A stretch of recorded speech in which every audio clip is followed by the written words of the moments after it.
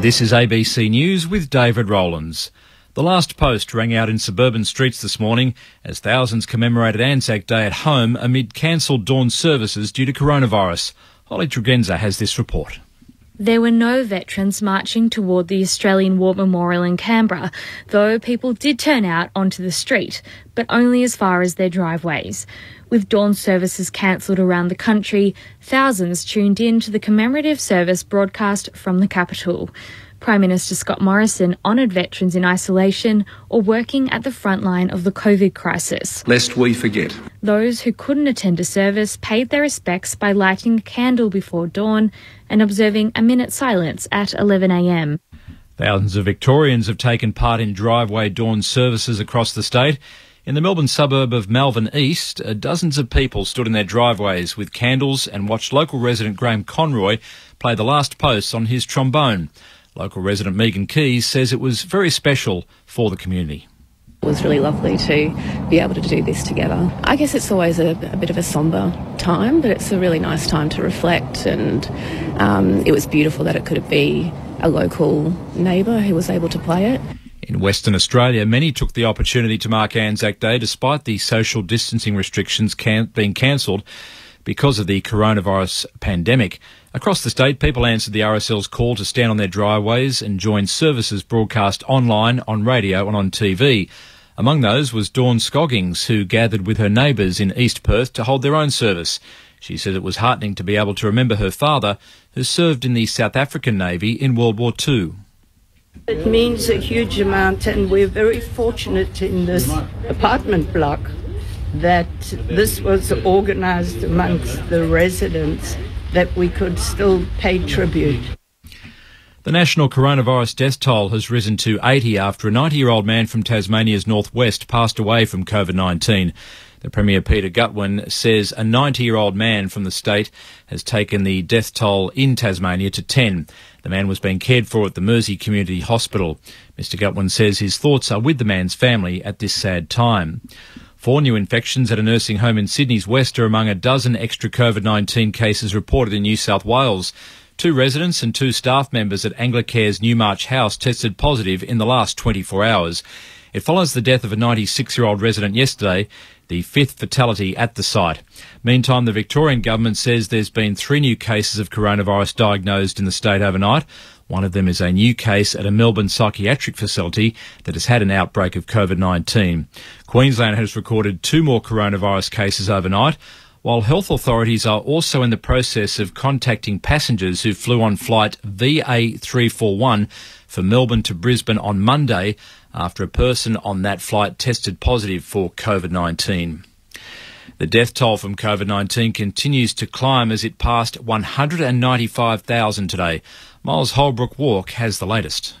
As some European countries consider easing restrictions, the US reached a grim milestone, passing 50,000 deaths, double the toll of any country in the world. US President Donald Trump now says he was being sarcastic when suggesting sunlight and disinfectant could be used to treat COVID-19. Brazilian President Jair Bolsonaro has drawn more criticism over his response to the pandemic as he sacked another government minister. Brazil has recorded more than 3,000 deaths. South African President Cyril Ramaphosa has warned Africa is yet to see the worst of the virus and is extremely vulnerable. A 99-year-old British Army veteran has become the oldest person in the UK to reach #1 on the British singles charts. Captain Tom Moore has featured along with a choir of health workers and theatre stars in a version of You'll Never Walk Alone to raise money for the National Health Service. Captain Moore has already raised more than $50 million and says despite the pandemic, things will get better. But I think we must also remember that things will get better. There's no doubt there will be one day when things get better, when the sun will shine again, and then we will never ever walk alone. And prisoners in Argentina have staged a demanding vigil, demanding more hygienic conditions and other measures amid the spread of COVID-19. Some inmates at Villa Devoto prison in Buenos Aires climbed onto the roof armed with makeshift weapons. You're up to date with ABC News. Nice bit of shepherding by Freem Bartlett. Goal. It's a goal. No. Yes, it is. Boots in towards goal. He's got Hudson. Centering kick for Brownless. Sets himself. Hamlet. Hamlet's marked it. You watch the fight, Doug, I'll watch the footy. Lockett, left foot, goal! Look at that big pack of players. Great mark to Royce Hart. Compton picks up the ball, slams it goal, and puts it through. Sheldon picks it up, runs it on over goal!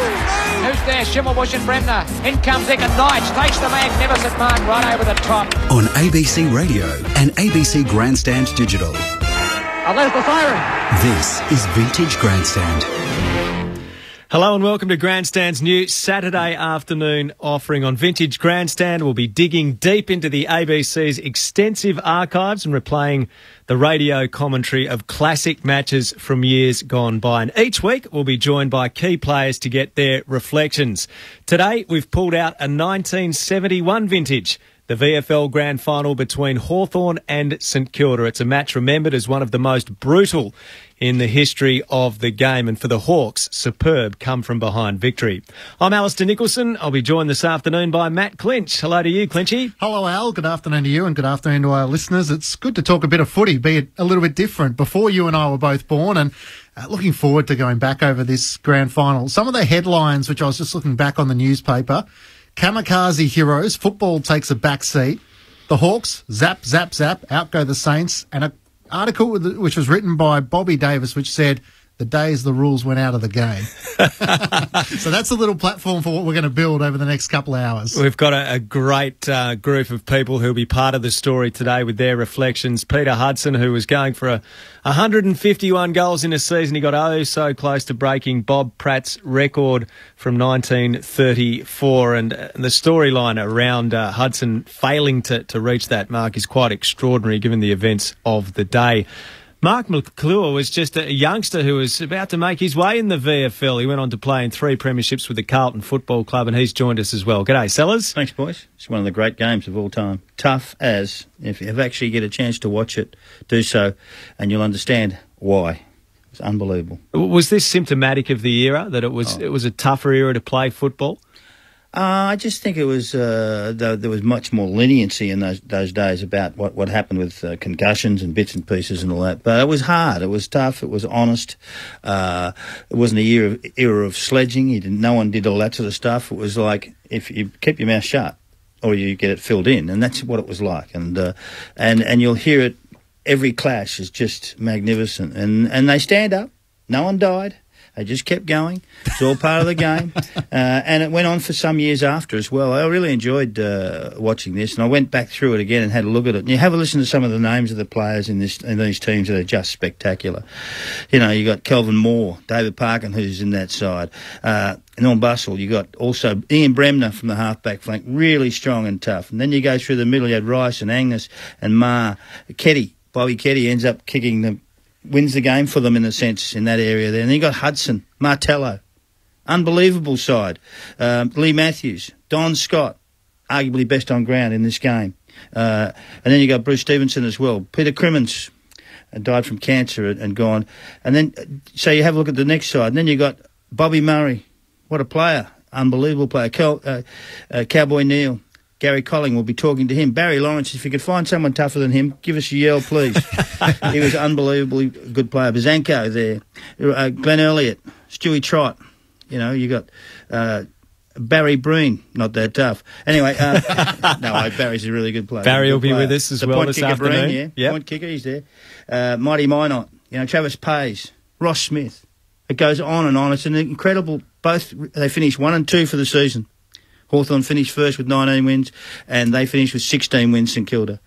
And they'd already won the 66 premiership, and they'd only won one each. Yes. At this stage. 61 for Hawthorn, and they were sitting there waiting to see what happens. And it goes right to the wire, which has been fantastic. First and only grand final between St Kilda and Hawthorn that we've ever witnessed. So we wait for the next chapter, and this was an absolute beauty. Momentum swings, brutality, a lot of off-the-ball hits. The one most famous probably is involving a man you mentioned, Cowboy Neal and Peter Hudson. Peter Hudson will be with us later on today to discuss the match where he was going for that record of 151 goals. He got to 150, kicking 3 in the first half, and couldn't find that extra goal, despite all of the circumstances that you'll hear that unfolded late in the game when he had many opportunities to do it. And I actually heard you say he failed. to make 150. What about making 150? That's no failure. That is no failure. He was averaging 7 goals per game, so 3-4 seemed like a relatively easy achievement. Vintage grandstand, we're looking back at the 1971 VFL Grand Final. If you remember it, if you were there, 0437 774 774. Al Nicholson, Matt Clinch and Mark McClure. It seems only fitting that we start with the captain of the Hawks in that 1971 Grand Final. David Parkin, of course, part of our grandstand team. Parko, welcome. Thanks, Clinchy. Yeah, good memories. Is it the toughest grand final you've played in or seen? I think I've just been reading Tony Wilson's book, I think, on 1989, the Great Grand Final. I think they probably are equal in terms of physicality and degree of difficulty and closeness of scores and all of those things. I think those two games probably rate fairly evenly. When you're out there playing, it's a bit hard to make those sort of judgments. What was the mindset heading into the grand final? St Kilda had this incredible second half of the season, the two famous coaches with John Kennedy at Hawthorn and Alan Joyce at the Saints. What can you remember your mindset heading into the grand final about the likelihood of winning? Oh, yeah, well, I think if my memory serves me right, we played in the second semi-final and probably got up by a similar, about 2 points. It was 2 points in the second semi-final, I remember that. And that was a clear indication of the equality or the equal performance of both those sides. I mean, I hear Sellers there naming the talent that was in, talent and experience. I'm not sure whether we were more experienced or they were across the board, but you couldn't have got two more even teams in terms of, ability and talent and commitment, motivation, all those sort of things. So I found it as a player when I got a lot of goals kicked on me too. I don't like to talk about that because I think I wasn't a particularly good player on that day. Oh, Parko, you're outstanding. You had a great game. Clinchy and I watched it during the week and were commenting how well you played. Well, we keep talking. That's good. Will you tell a few other people? I'm not sure that Bonnie Smith or Theodore would have thought that because I reckon they kicked somewhere between 4 or 5 against me on that particular day. But look, it's funny. Looking back at footy, and I've been lucky enough to be involved in, I suppose, 5 grand finals for them as a coach. But to play and captain in front of about 100,000 people at the MCG in a close game like that, people say, what's your greatest memory in football? And little doubt, and so I know Sellers is sitting there, that 81 and 82, which he was a part of, which was a sensational time for us. But for me, the 71 side, or that particular game, and the fact that we got over the line in a close one, still remains the greatest football memory for me. The two coaches, David, are they in the top echelon of their career? The top numbers of any coaches in the competition, or probably in the world. They were fantastic, both of them. Yeah, that's true. And interesting as life's gone on and we've got to know both. We've certainly lost Alan Jones, which has been really sad, but the connection he had with that group and then coming to Hawthorn afterwards. And, of course, John's still firing along, JK, and probably the most influential person in the lives of all of those of us who had an opportunity to be coached by him. And that's a great, offset for the game that we played that day. We know a little bit about St Kilda. In 16 years he was there, Alan Jones. He had played him in 9 finals and for one premiership only. But then he went to Hawthorn. And then he started in 1982. He ran third. In 83, first. That's a very good call. Anyway, obviously it worked. Anyway, so then he goes third, first, second, first, second. Alan Joyce takes over, wins, probably one of his. Then he comes back. Alan Jones comes back, wins again. Fifth. It's extraordinary. The actual record of this guy, 400 and 500 and whatever games, 575 games, 332 wins. Incredible record, 65 or 66% win-loss ratio over that number. And coaching St Kilda too, who have been, we know that they've had era. That's their best era ever when he was there. True.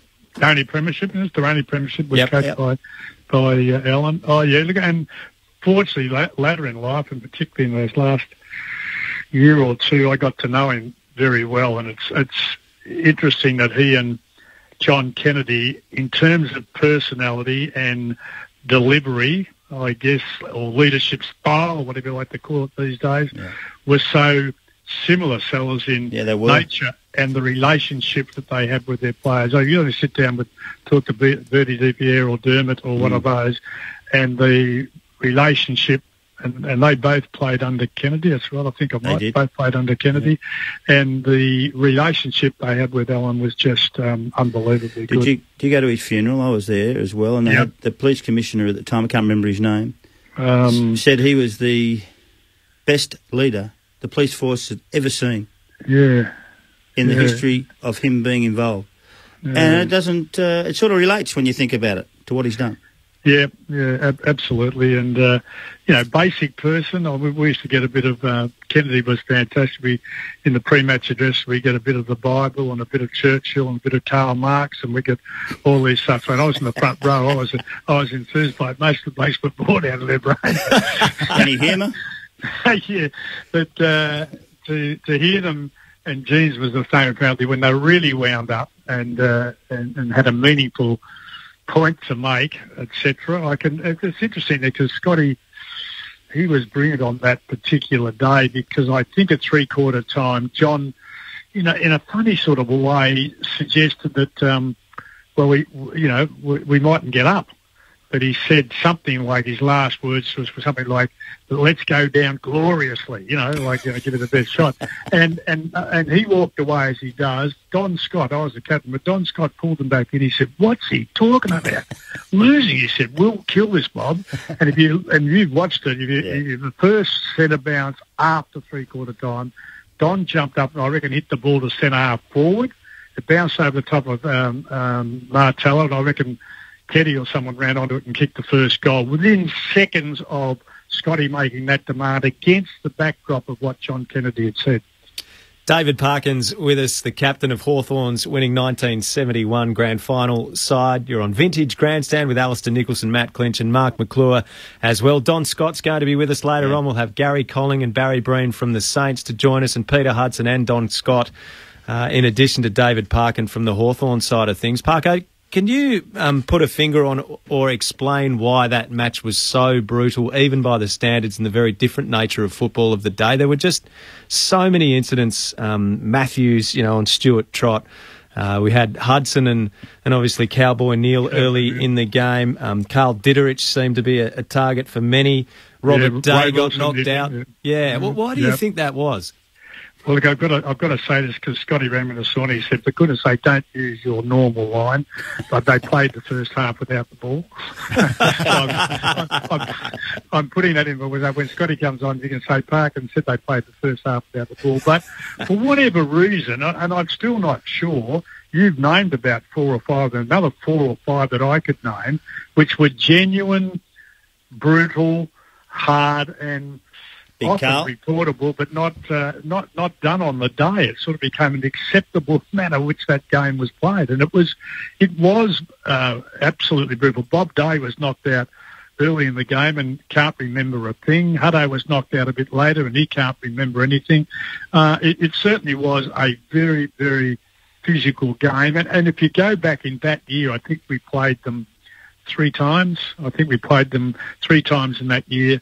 They were all very physical, very brutal games, which had those sort of knocks, bit of violence, some reports, etc. It was just the St Kilda Hawthorn bit, and we'll remember it forever as such.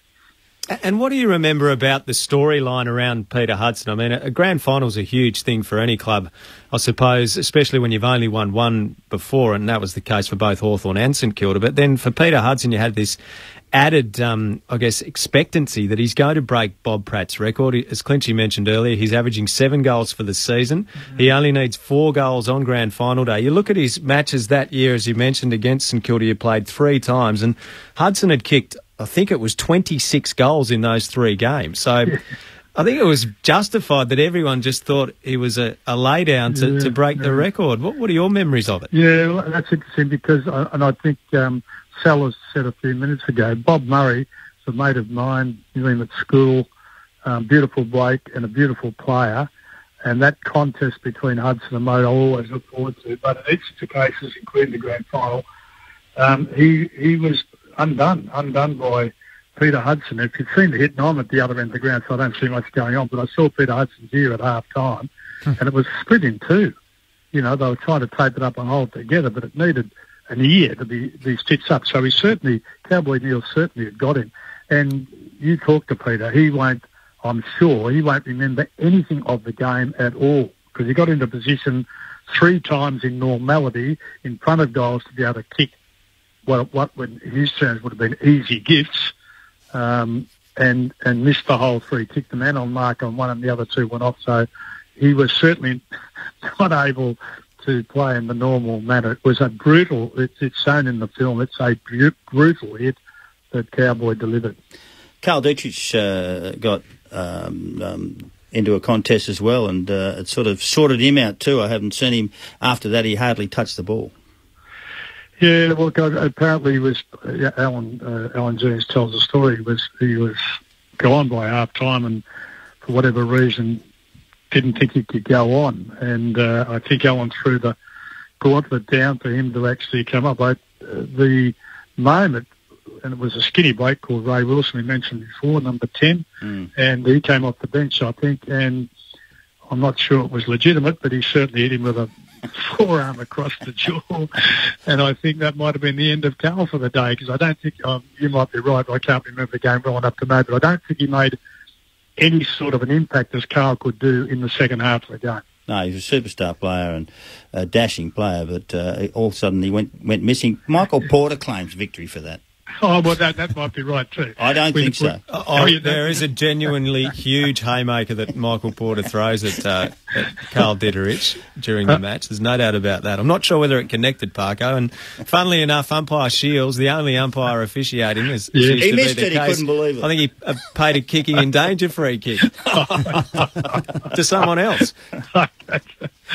Yeah, I don't know, mate. That's the trouble with playing down the back end or down the back pocket. You miss half the action. Hey, Dave, coaching in those days, and you weren't long after those guys coming in to coach when you finished. You had an assistant, you had a runner, you had any computers in the room. I didn't see any. No. And you had to make your own decisions. That's unbelievable, isn't it? What sort of coaches they are? It might have made the game a bit more enjoyable to play, though, Sellers. Oh, totally. Don't worry about that. We could go out and play our own game without too much tactical or strategic efforts. But if you've got 16 coaches now, Sellers, someone's got to be earning their keep by giving you a job to do. I don't think they're going to have it anymore. Oh, are you liking what you might see as a result of this? I think we might. It's become ridiculous in a sense, and it's an arms race, and the wealthy get more, and the unwealthy or the lesser can't do it. Yeah. So I actually think that it's unnecessary. Finally, Parko, what were the celebrations like? Pretty good, I think, from memory, but I'm not good. We had a few since then, which Sellers was a part of, and they knew how to celebrate. I think we celebrated before. Hawthorn ABC won their second one. Yeah. We were celebrating during the week. And people who are listening to this might think that's a joke, but it's not. Now, Parko, that was a pretty special, any Premiership Cup special, but only your second to go into the Glen Ferry Trophy cabinet. So it's a pretty special one, but not all that certain you treated it as such. You didn't have the white gloves on that day, did you? I did trouble. They said, what were you worried about, little Nick? I actually, in the last 2 minutes, tackled, I think, Theodore. And because in those days, it might be in yours, I think in those days they had the little metal things on the side of your shorts. You could pull them in and make them tighter. And I went to tackle Theodore and took my middle finger, instead of being the longest one, there was the same as the rest, because I took the top off the finger. And I was in a bit of pain. I'm not very good with pain. And when I came down from receiving the cup, which I think you've all seen now, but putting the cup, I went to hold up and it hurt my finger. So I dropped the cup and smashed it, which, if anybody ever remembers, all the golden stuff around the side of the cup fell off and we had to get it fixed up afterwards. So not a great memory of mine after the game. Parko, thanks for reliving some memories with us. Nice to take us back to 1971. Thanks, Quincy. Good to talk, Alistair and Charles. Thanks, Parko. Congratulations. Well David Parkin joining us on Vintage Grandstand on Grandstand Digital and via the ABC Listen app. Matt Clinch, Mark McClure and Al Nicholson with you. So it's probably time to start our trip down memory lane. Do you want to set the scene, Al? We'll start in the first quarter. Yeah, let's go to the ABC archives here. For the radio call, we're going to bring you almost all of the game in its entirety this afternoon and filter through a few chats with some of those greats that participated as well. But let's kick things off with the opening term from the 71 Grand Final. Well, a fantastic atmosphere for the 1971 Grand Final. Players now dispersing to their respective positions. The Hawthorn side kicking to the punt road end, and St Kilda will be kicking to the scoreboard end for the first quarter of the 1971 Grand Final. Our broadcast is going throughout Australia and also to many parts of the world, and a special welcome to our troops in Vietnam. Of course, I'm fortunate enough to be able to witness this magnificent spectacle, one of the spectacles that is unique in Australian sport. Both forward lines extremely open, and of course, as was expected, the centre is very crowded indeed. In fact, the only two players on the forward line virtually in Hawthorn's attacking area are Peter Hudson and Bob Murray. The half-forward flanks are right up in the centre, and the centre half-forward is also on the edge of the square. There's the bounce, the start of the 1971 Grand Final.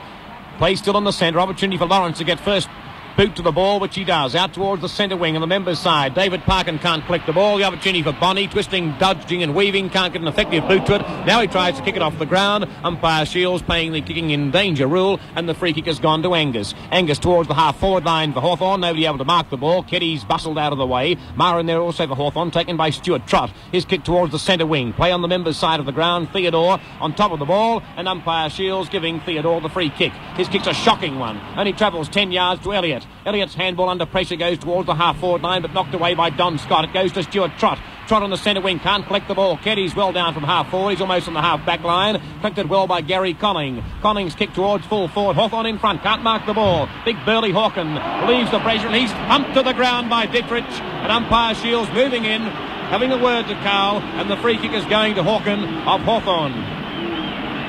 Well, Dietrich, who played such a fantastic game in last week's preliminary final, is certainly giving the warning to the Hawthorn players that that's the way he's going to play today. All 16.5 stone of him is going to be used for the best way that he can. Hawken with the free kick and a long 65-yarder to the centre wing. Martello in front. Lawrence up very high. Nobody able to mark the ball. Minot in there trying to knock the ball clear. Nobody able to break clear at the moment. Centre wing members side. Judson, who's been a great back pocket for the Saints throughout the year, carries the ball across the boundary line for a throw-in. Centre wing, members side, 1 minute of play in the grand final, no score. Minot contesting with Scott. Ball goes up and down in the one spot. Angus with the ball, drops it like a hot cake and then is tackled and is lucky to get the free kick. Angus to boot Hawthorn back into attack. Towards the half-forward line it goes, and Heath had the mark and dropped it, recovers well. Kevin Heath to boot Hawthorn deep into attack towards Hudson. Hudson and Murray. Hudson front position, he's got the mark. Magnificent positioning of the body by Peter Hudson. He's a long way out from goal. Right on the boundary line, and all of 65 yards from goal. Hudson, who needs 4 goals today to break Bob Pratt's long-standing goal-kicking record, sends an enormous punt kick on its way. It could be there. It's a goal. Well, that's the goal of the final series and possibly the goal of the year by Peter Hudson. It was a 70-yarder, an impossible angle and an impossible distance, but nothing's impossible for Peter Hudson. Hawthorn 1 goal, St Kilda yet to score, Roy Wright and then Thorold Merritt. Well, a great morale booster for Hudson so early in the game. He outpositioned Murray beautifully and then drove in, as you said, Peter, an enormous distance in the kick. Goal number 147 for Peter Hudson as the ball is bounced again. Scott comes through the pack, tries to get his boot to ball, can't, but eventually it's Wright who gets it up towards Hudson and Murray, but Murray on this occasion outwitted Hudson and led him to the ball and took a diving mark. Murray limping too, Thorold. Yes, he seemed to jar his right knee there, Roy, as he landed flat on it, and he's not in the best of health, is Bob Murray. Up towards the centre wing, his kick goes. A chance for Minot. He lets the way go for Manzi as his ball is driven up towards half-forward Breen. Breen kicks it off the ground and out of play in the forward pocket in front of the members' stand. 1 goal, 6 points to Hawthorn. St Kilda yet to score after 3.5 minutes in the first quarter of the Grand Final for 1971. The first times these sides have met in a Grand Final. Ruck throw in again. Up goes Big Dietrich and Scott. Neither gets the tap down. It's tapped down by Parkin. Out towards Crimmins, who boots it off the ground and gets it out of danger for Hawthorn. Down towards the half-forward flank. Up flies Marr. He was interfered with and he'll take the free kick. Half-back flank left for Hawthorn. He dummies around his man on the marks. Trott drives it down towards centre wing. Flying up there is Stevenson. He's interfered with, but play goes on. A chance for Colling. He gets his body in front and will get the free kick, Gary Colling, as he cops one on the left ear too, on the centre wing outer side. Hawthorn 1 goal, St Kilda yet to score. 6 minutes gone in the Grand Final here at the MCG. Colling a kick up towards the half-forward line. Bustle there, jostling Breen out. It goes to Elliott. He's at centre-half forward, loses possession. Coming down the field at the moment is Manzi. A rifle kick in towards the forward pocket. Parkin running to the ball, but the ball will beat him over the line, and there'll be a throw in St Kilda's right forward pocket, only about 10 yards around from the behind post. St Kilda kicking towards the town end. Dittrick going up with Hawken. Dittrick gets the tap down, but goes to Crimmins. Crimmins swings the ball up towards centre-half back. A chance here for Martello. He slips over the crucial moment. It goes to Lawrence. Lawrence a handball to Stuart Trott. He breaks clear. A short pass in towards centre-half forward. A chance here for Theodore. Gets it across towards Moran. Moran's in the forward pocket. Oh, he's slipping and sliding everywhere. And the ball eventually forced over the line for a throw-in. Wasting a lot of chances, St Kilda.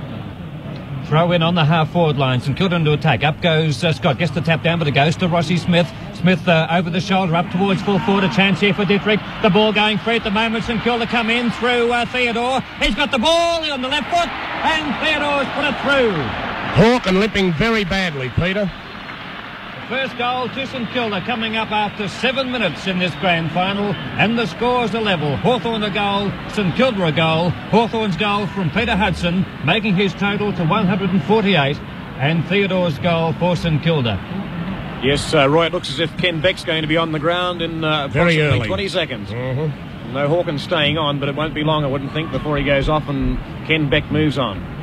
From the centre bounce once again, umpire Shields bounces the ball, knocked down by Minor. It goes up towards the half-forward line, but it's Stevenson getting the ball on the left foot up towards the member side wing. Players coming to it now.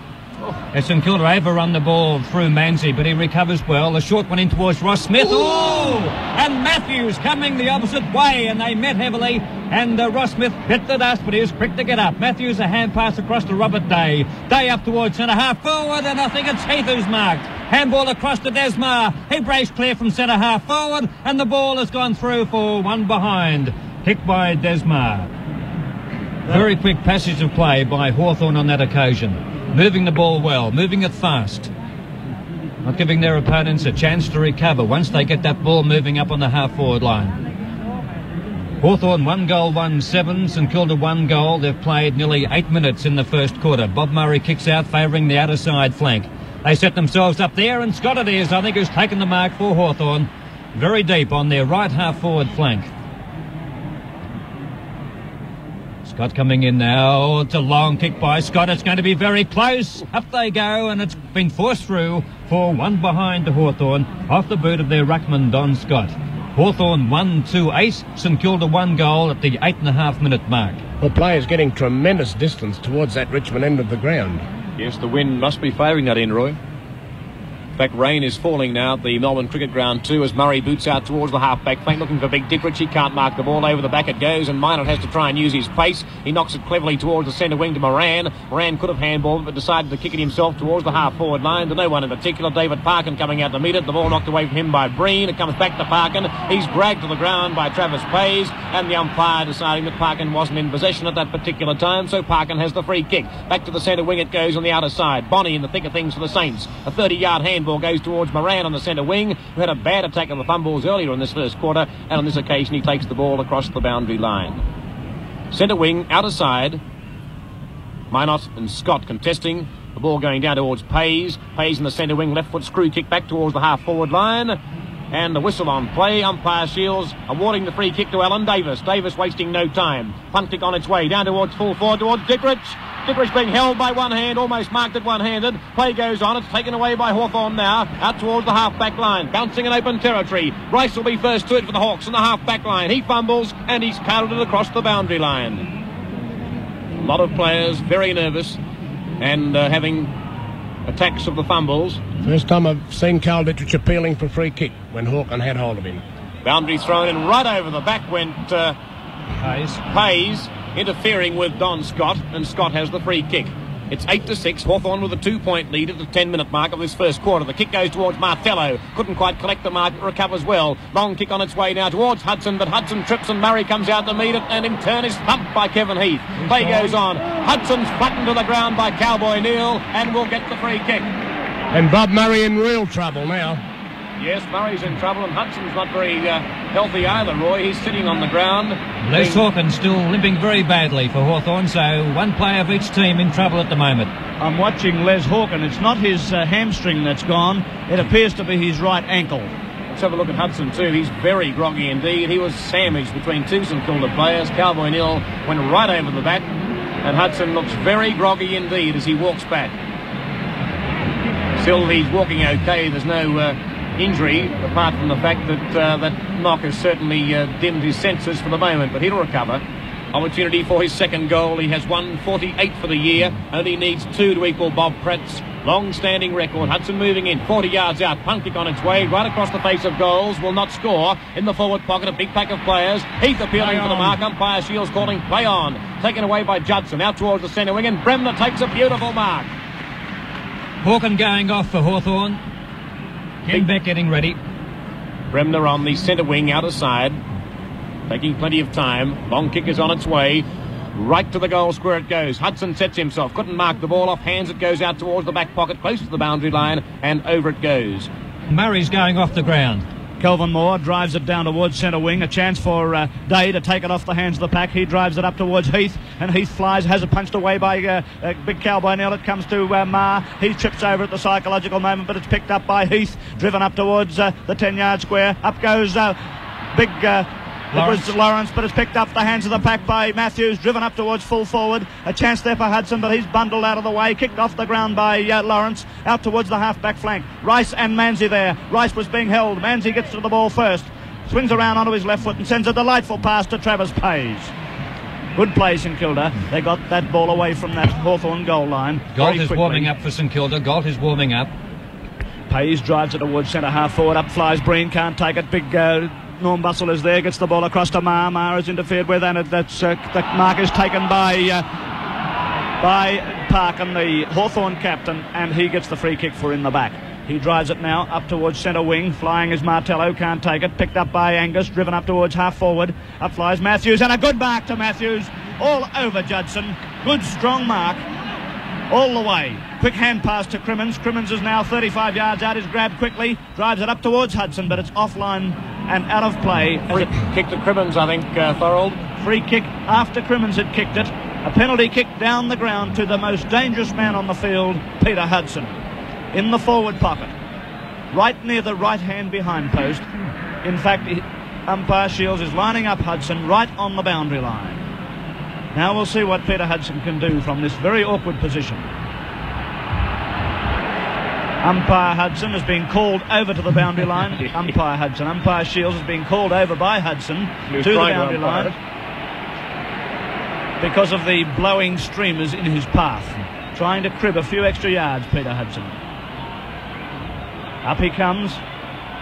Reverse punt kick on its way across the face of goal, out of bounds on the full. And listen to that St Kilda crowd. Bob Murray arguing with the club doctor, but I think the club doctor's going to win. 1-8 Hawthorn to 1 clear goal St Kilda. 15 minutes of the quarter gone as Cowboy Neal will put the ball into play from that out of bounds on the full by Hudson. A lovely torpedo by Cowboy Neal, deep to the northern stand, half-back flank. Beck flies, can't take it, knocked out of the pack by Minot, across to Elliott. Elliott breaks clear now with a kick up towards centre half forward, and Breen judges it beautifully, has the run on Bustle. He's running away from Bustle, but panic sets in by Breen, and his kick goes astray. When he had ample room to take another 2 bounces, he kicked quickly while off balance, and the kick marked by Scott in the back pocket. Scott drives it up towards Day, and a good strong mark by Day, half-back flank in front of the member stand. He plays on quickly, gets it across ground towards centre of the field. A chance there for Ma to come through the pack. He does so does Angus. Angus taps it on, has great courage, Angus, and it's up to Hawthorn's full forward zone. Hudson bumps his opponent out Lawrence, but it's Lawrence equal to the task as he is held when not in possession, and he'll take the free kick. A good individual tussle between Peter Hudson and Barry Lawrence. Incidentally, Thorold, Bob Murray is resting in the forward pocket. St Kilda hoping, of course, that a lot of running around will warm up that the injury or the strain that he suffered in the first couple of minutes. Lawrence boots it up towards half-back flank. A chance for Rice, but in comes Manzi, kicks it off the ground, has the ball in front of him, picks it up nicely. Beautiful. Eventually hand passes it across to Theodore. Theodore's gone. Got rid of it just in time. It goes to Bonnie. Bonnie, a quick hand pass towards Murray. Murray in the pocket, gets it across to Manzi. Manzi lines it up and kicks it out of bounds on the full, right across the face of goal. And a golden opportunity gone begging for St Kilda, as they remain on 1 goal and Hawthorn 1 goal too. What a sensational opening to this grand final. Well, Les Hawken going off the ground in the first 6 minutes, and Bob Murray in trouble. The St Kilda star backman in trouble. Anyway, it's a mark to Stuart Trott on the left half forward flank on the outer side of the ground. St Kilda kicking towards the scoreboard or town end. They trail by 2 points at the moment, and Stuart Trott coming in. A good kick of the football, taking plenty of time. The player's dropping back in the 10-yard square, but he should get the distance all right. It's screwing. Oh, it's going to be close. It's going to be very close. He's put it through. And there's a goal to St Kilda, kicked by their wingman, Stuart Trott, and the Saints have hit the front. St Kilda 2 straight goals, Hawthorn 1-2 at the 17-minute mark in the first quarter. I think it just proves just how tricky that wind is out there, Peter, because that swung perceptibly. On ABC Radio and ABC Grandstand Digital, this is Vintage Grandstand. Davis on the left half forward flank, a long way out from goal, right in front of Bay 19, and 15 yards going against Hawthorn, and this will bring Davis to within about 65 yards from goal. After giving away the free kick, Peter, Matthews gave Alan Davis, let's say, a friendly pat on the head later, which is the reason for the 15-yard penalty. Kick by Davis, won't make the distance, going to drop short, and Heath in front of the pack takes a good saving mark in defence for the Hawks. St Kilda 2 goals, Hawthorn 1 goal too, so the Saints lead by 4 points in the 1971 Grand Final. Heath plays the members' side, up they go, punched away, a chance here for Porter, in comes Marr, gets a short kick, up towards the wing, they set themselves here. Crimmins is, yes, the free kick is going Hawthorn's way, interference against Judson. And the free kick taken by Crimmins on the wing on the members' side. He swings the ball square in towards centre half forward. Hudson in front, nearly takes the mark. Punched away just slightly by Lawrence, enough to deflect it. Picked up by Bob Keddy. Keddy a short one into Hudson. Hudson takes a one-hander, 25 yards out on about a 25 to 30 degree angle. It was a beautiful pass by Keddy. Magnificent understanding between these two players, Keddy and Hudson. Hudson coming in now for goal number 2, maybe, and maybe goal 149 for the year. Hudson coming in now. He's lined it up. Oh, it's offline, right across the face of goal and out of bounds on the full, and that's the second time it's happened in this match. From exactly the same position. A magnificent goal by Hudson in the opening minutes of the game from about 65 yards out on the boundary line, and the 2 shots since have been a little easier, and he's put them both out of bounds on the full. The kick out by St Kilda from that free kick out to the half-back line on the outer side. Players throwing themselves in at the moment. Picked up by Scott, who's played a great game so far. A high kick by Scott, going to land in the forward pocket, punched away by the St Kilda defence, and there'll be a throw in that position. 20 and a half minutes gone in the first quarter. 2 goals, 12 points to St Kilda, and Hawthorn 1 goal, 2, a total of 8, so the Saints have a 4-point lead. Norman Bustle now in the half-back line to clear for Hawthorn. To the centre wing it goes, and the mark is taken by Rice. Rice's kick is smothered. It goes towards Ross Smith, who fumbles. Centre wing out of side. Don Scott gets boot to the ball in towards full forward. Nobody able to mark it. Behind the back, the opportunity for Matthews, if he can pick the ball up. St Kilda's defence pressurising Matthews. Eventually gets boot to it in towards the goal square it goes. Lawrence's front position on Hudson, and Lawrence wins out. Hudson to the ground, and Lawrence racing away as he second bounce towards the half-back line. Now boots St Kilda in towards the centre. Great play, Lawrence. Beautiful kick finds Elliott. Great play. Elliott to boot the Saints into attack. Towards the half-forward line it goes, looking for Davis, who's got front position. Well knocked away by Moore. Great defensive play, and the boundary throw-in is the result. Half-forward line for St Kilda. Members' side. 23 minutes of play in this first quarter.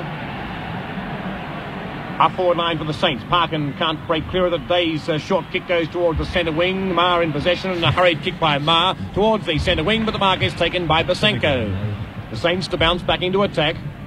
Late rain still falling at the Melbourne Cricket Ground as Basenko boots towards the half-forward line. Scott up high, then pumps the ball to ground. It's taken by Breen. Snapshot by Breen in towards full forward. Murray can't... now he's collecting pace, but Stevenson coming in to tackle Bob Murray. Murray in the forward pocket in heaps of trouble. He may get a free kick. He will. 2 Hawthorn players against Murray, and Murray, who's virtually on one leg, refused to give in, and Bob Murray has won out. From full-back, the opportunity to boot St Kilda's 3rd goal. Well, he's no stranger, of course, because he played most of his football in the association at centre-half forward for Sandringham. Murray moving in, distance no worry, very acute angle, punt kick on its way. 1 point. St Kilda 2-1, 13, Hawthorn 1-2-8. A comment from Roy Wright. Well, it's very, very vigorous and a very fast opening in this quarter. Players going down by 9 pins, no one shirking the issue, and certainly it's going to be a test of stamina, I feel, as the game progresses.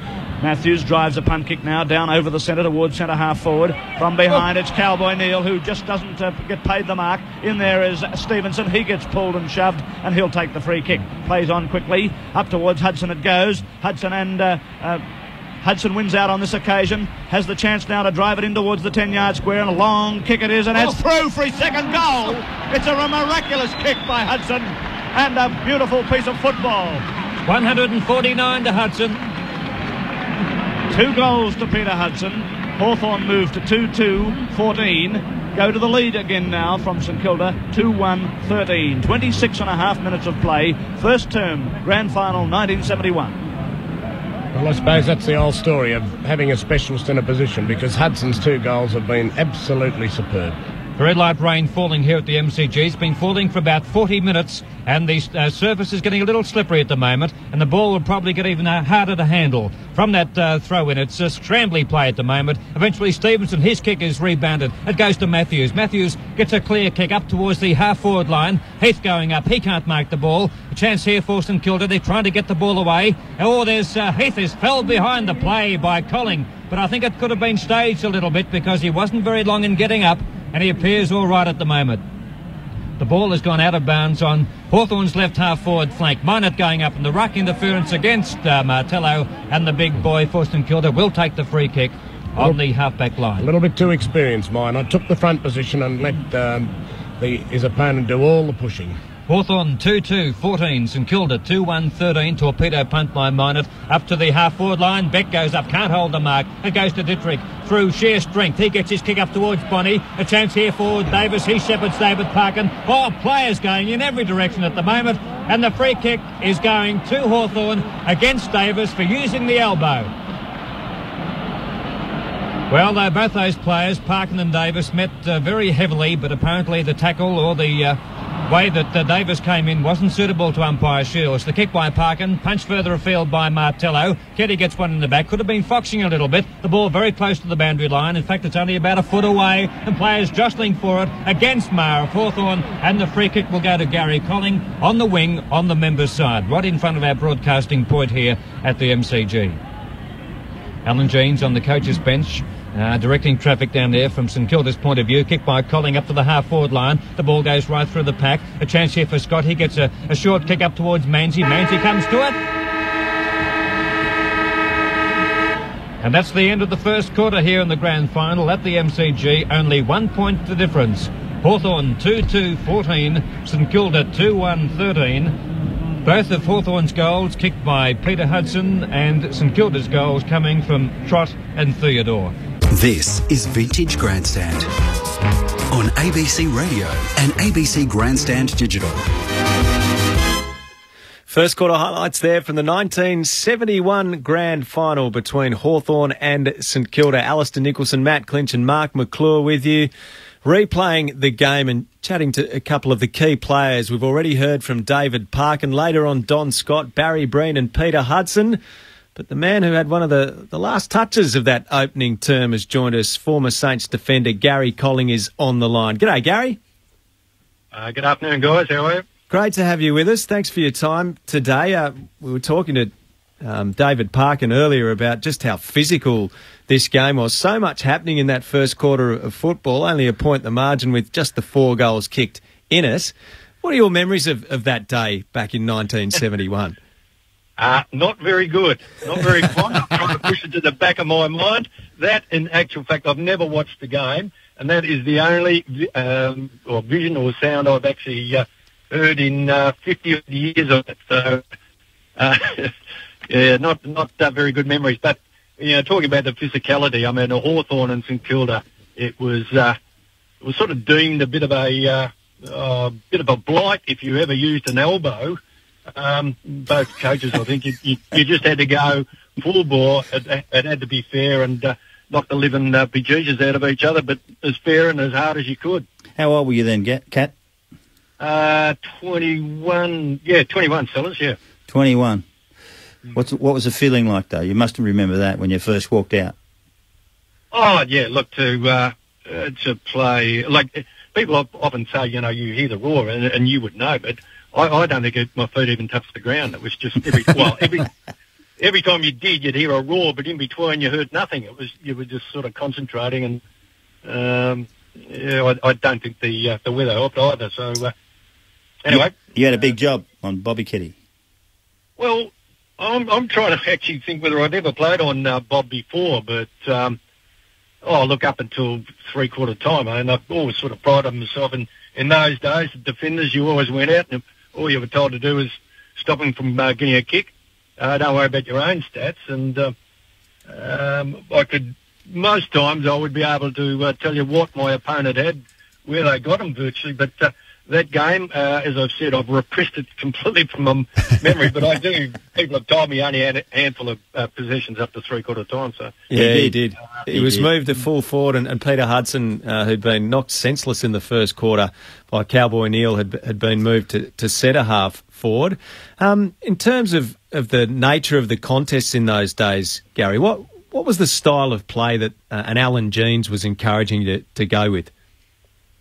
Oh, look, it was just, don't worry, it was more limiting the opposition. So as defenders, that was our task. And you talk about I'd never played full-back before, and Hawthorn had this, they invented Pagan's paddock yonks before Pagan, and, Hutto was one out most of the time. And I can remember going there, and I'm thinking, the runner will come out and tell me to go back to half-back flank. And I can remember looking up thinking, oh, geez, the MCG's got a fair amount of camber. I was right back in the goal square. I don't think I could see anyone. I was sort of, as a back, you want to close down the space, and as a forward, you want all the space in the world. Believe me, there was plenty there, and but I thought, they'll move me. It took them 3 goals before they did. Kat, is that one that's got away from you guys? Because you were well in front, 27 points with 5 minutes to go in the third quarter. Yeah, for sure. For sure. So, I don't, whether you're relaxed mentally, who knows, but I doubt it.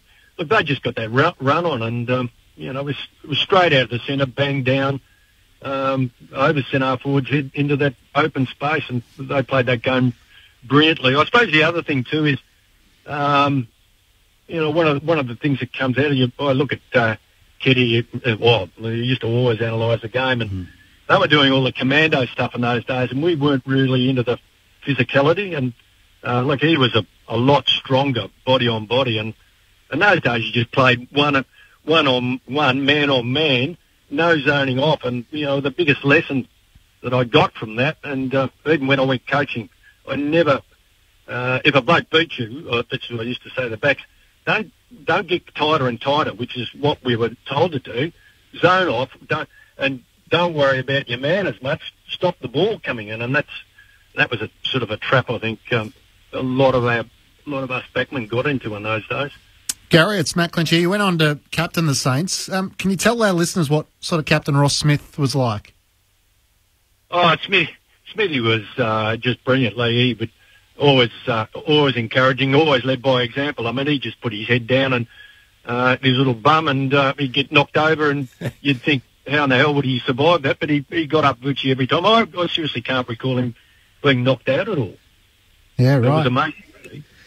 He was one of the few that day, I reckon, Gary. Was it fact or fiction that Alan Joyce, or was there any communication before the game about, Alan Jeans, about targeting Peter Hudson?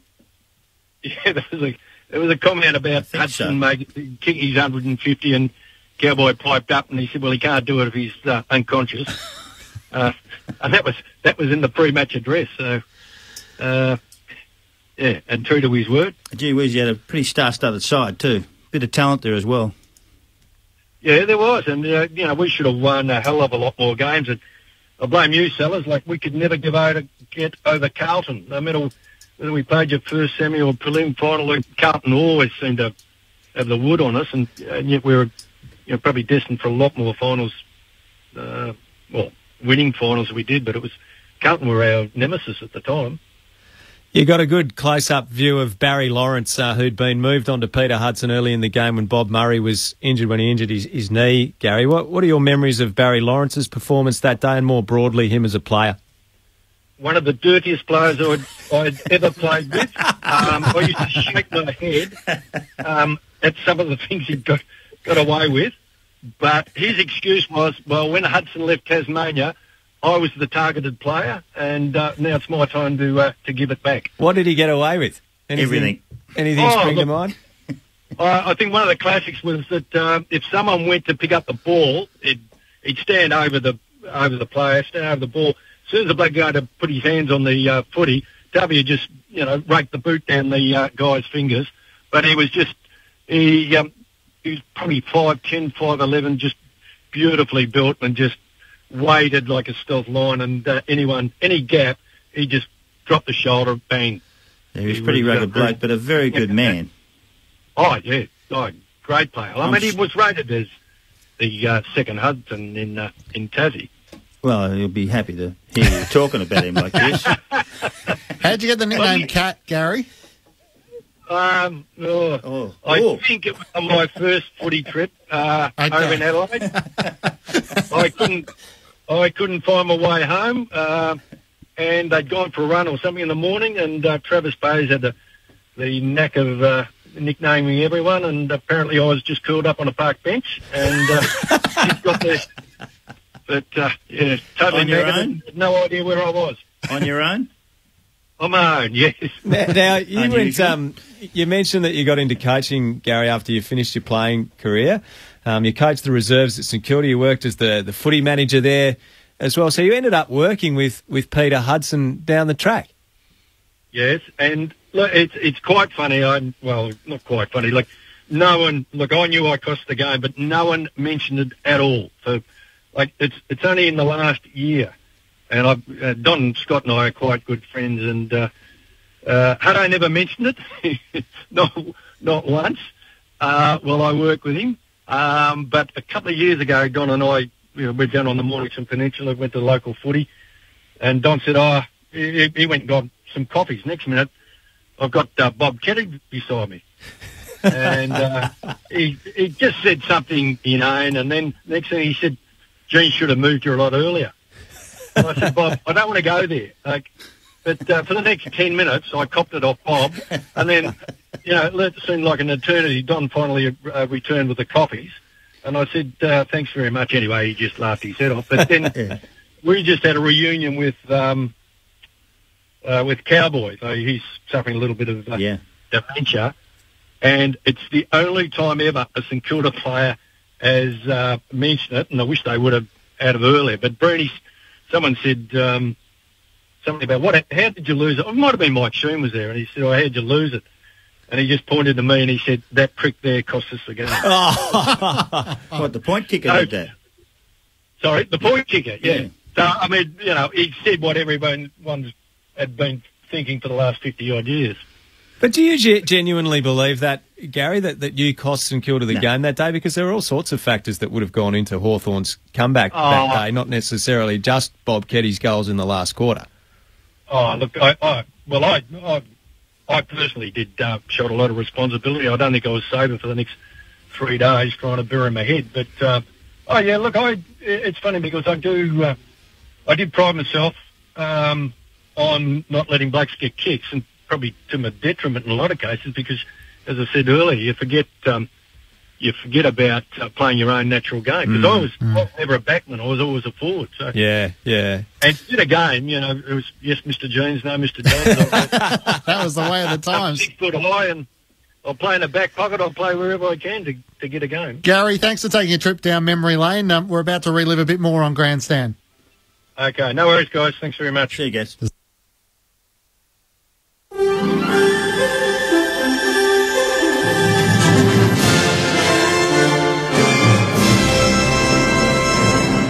This is ABC News with David Rowlands. Australians have marked the 105th anniversary of Anzac Day in lounge rooms and on front verandas and driveways in place of the usual dawn services. Just a handful of leaders and veterans were at the National War Memorial this morning, while the rest of the country listened to the last post from home. Prime Minister Scott Morrison acknowledged the challenges of changing long-held traditions and reflected on his own family's experiences of war.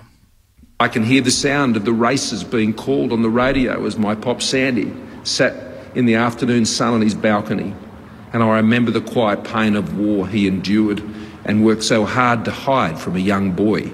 In New South Wales, people have marked Anzac Day by holding dawn services from isolation in their homes. Michelle Brown has the story.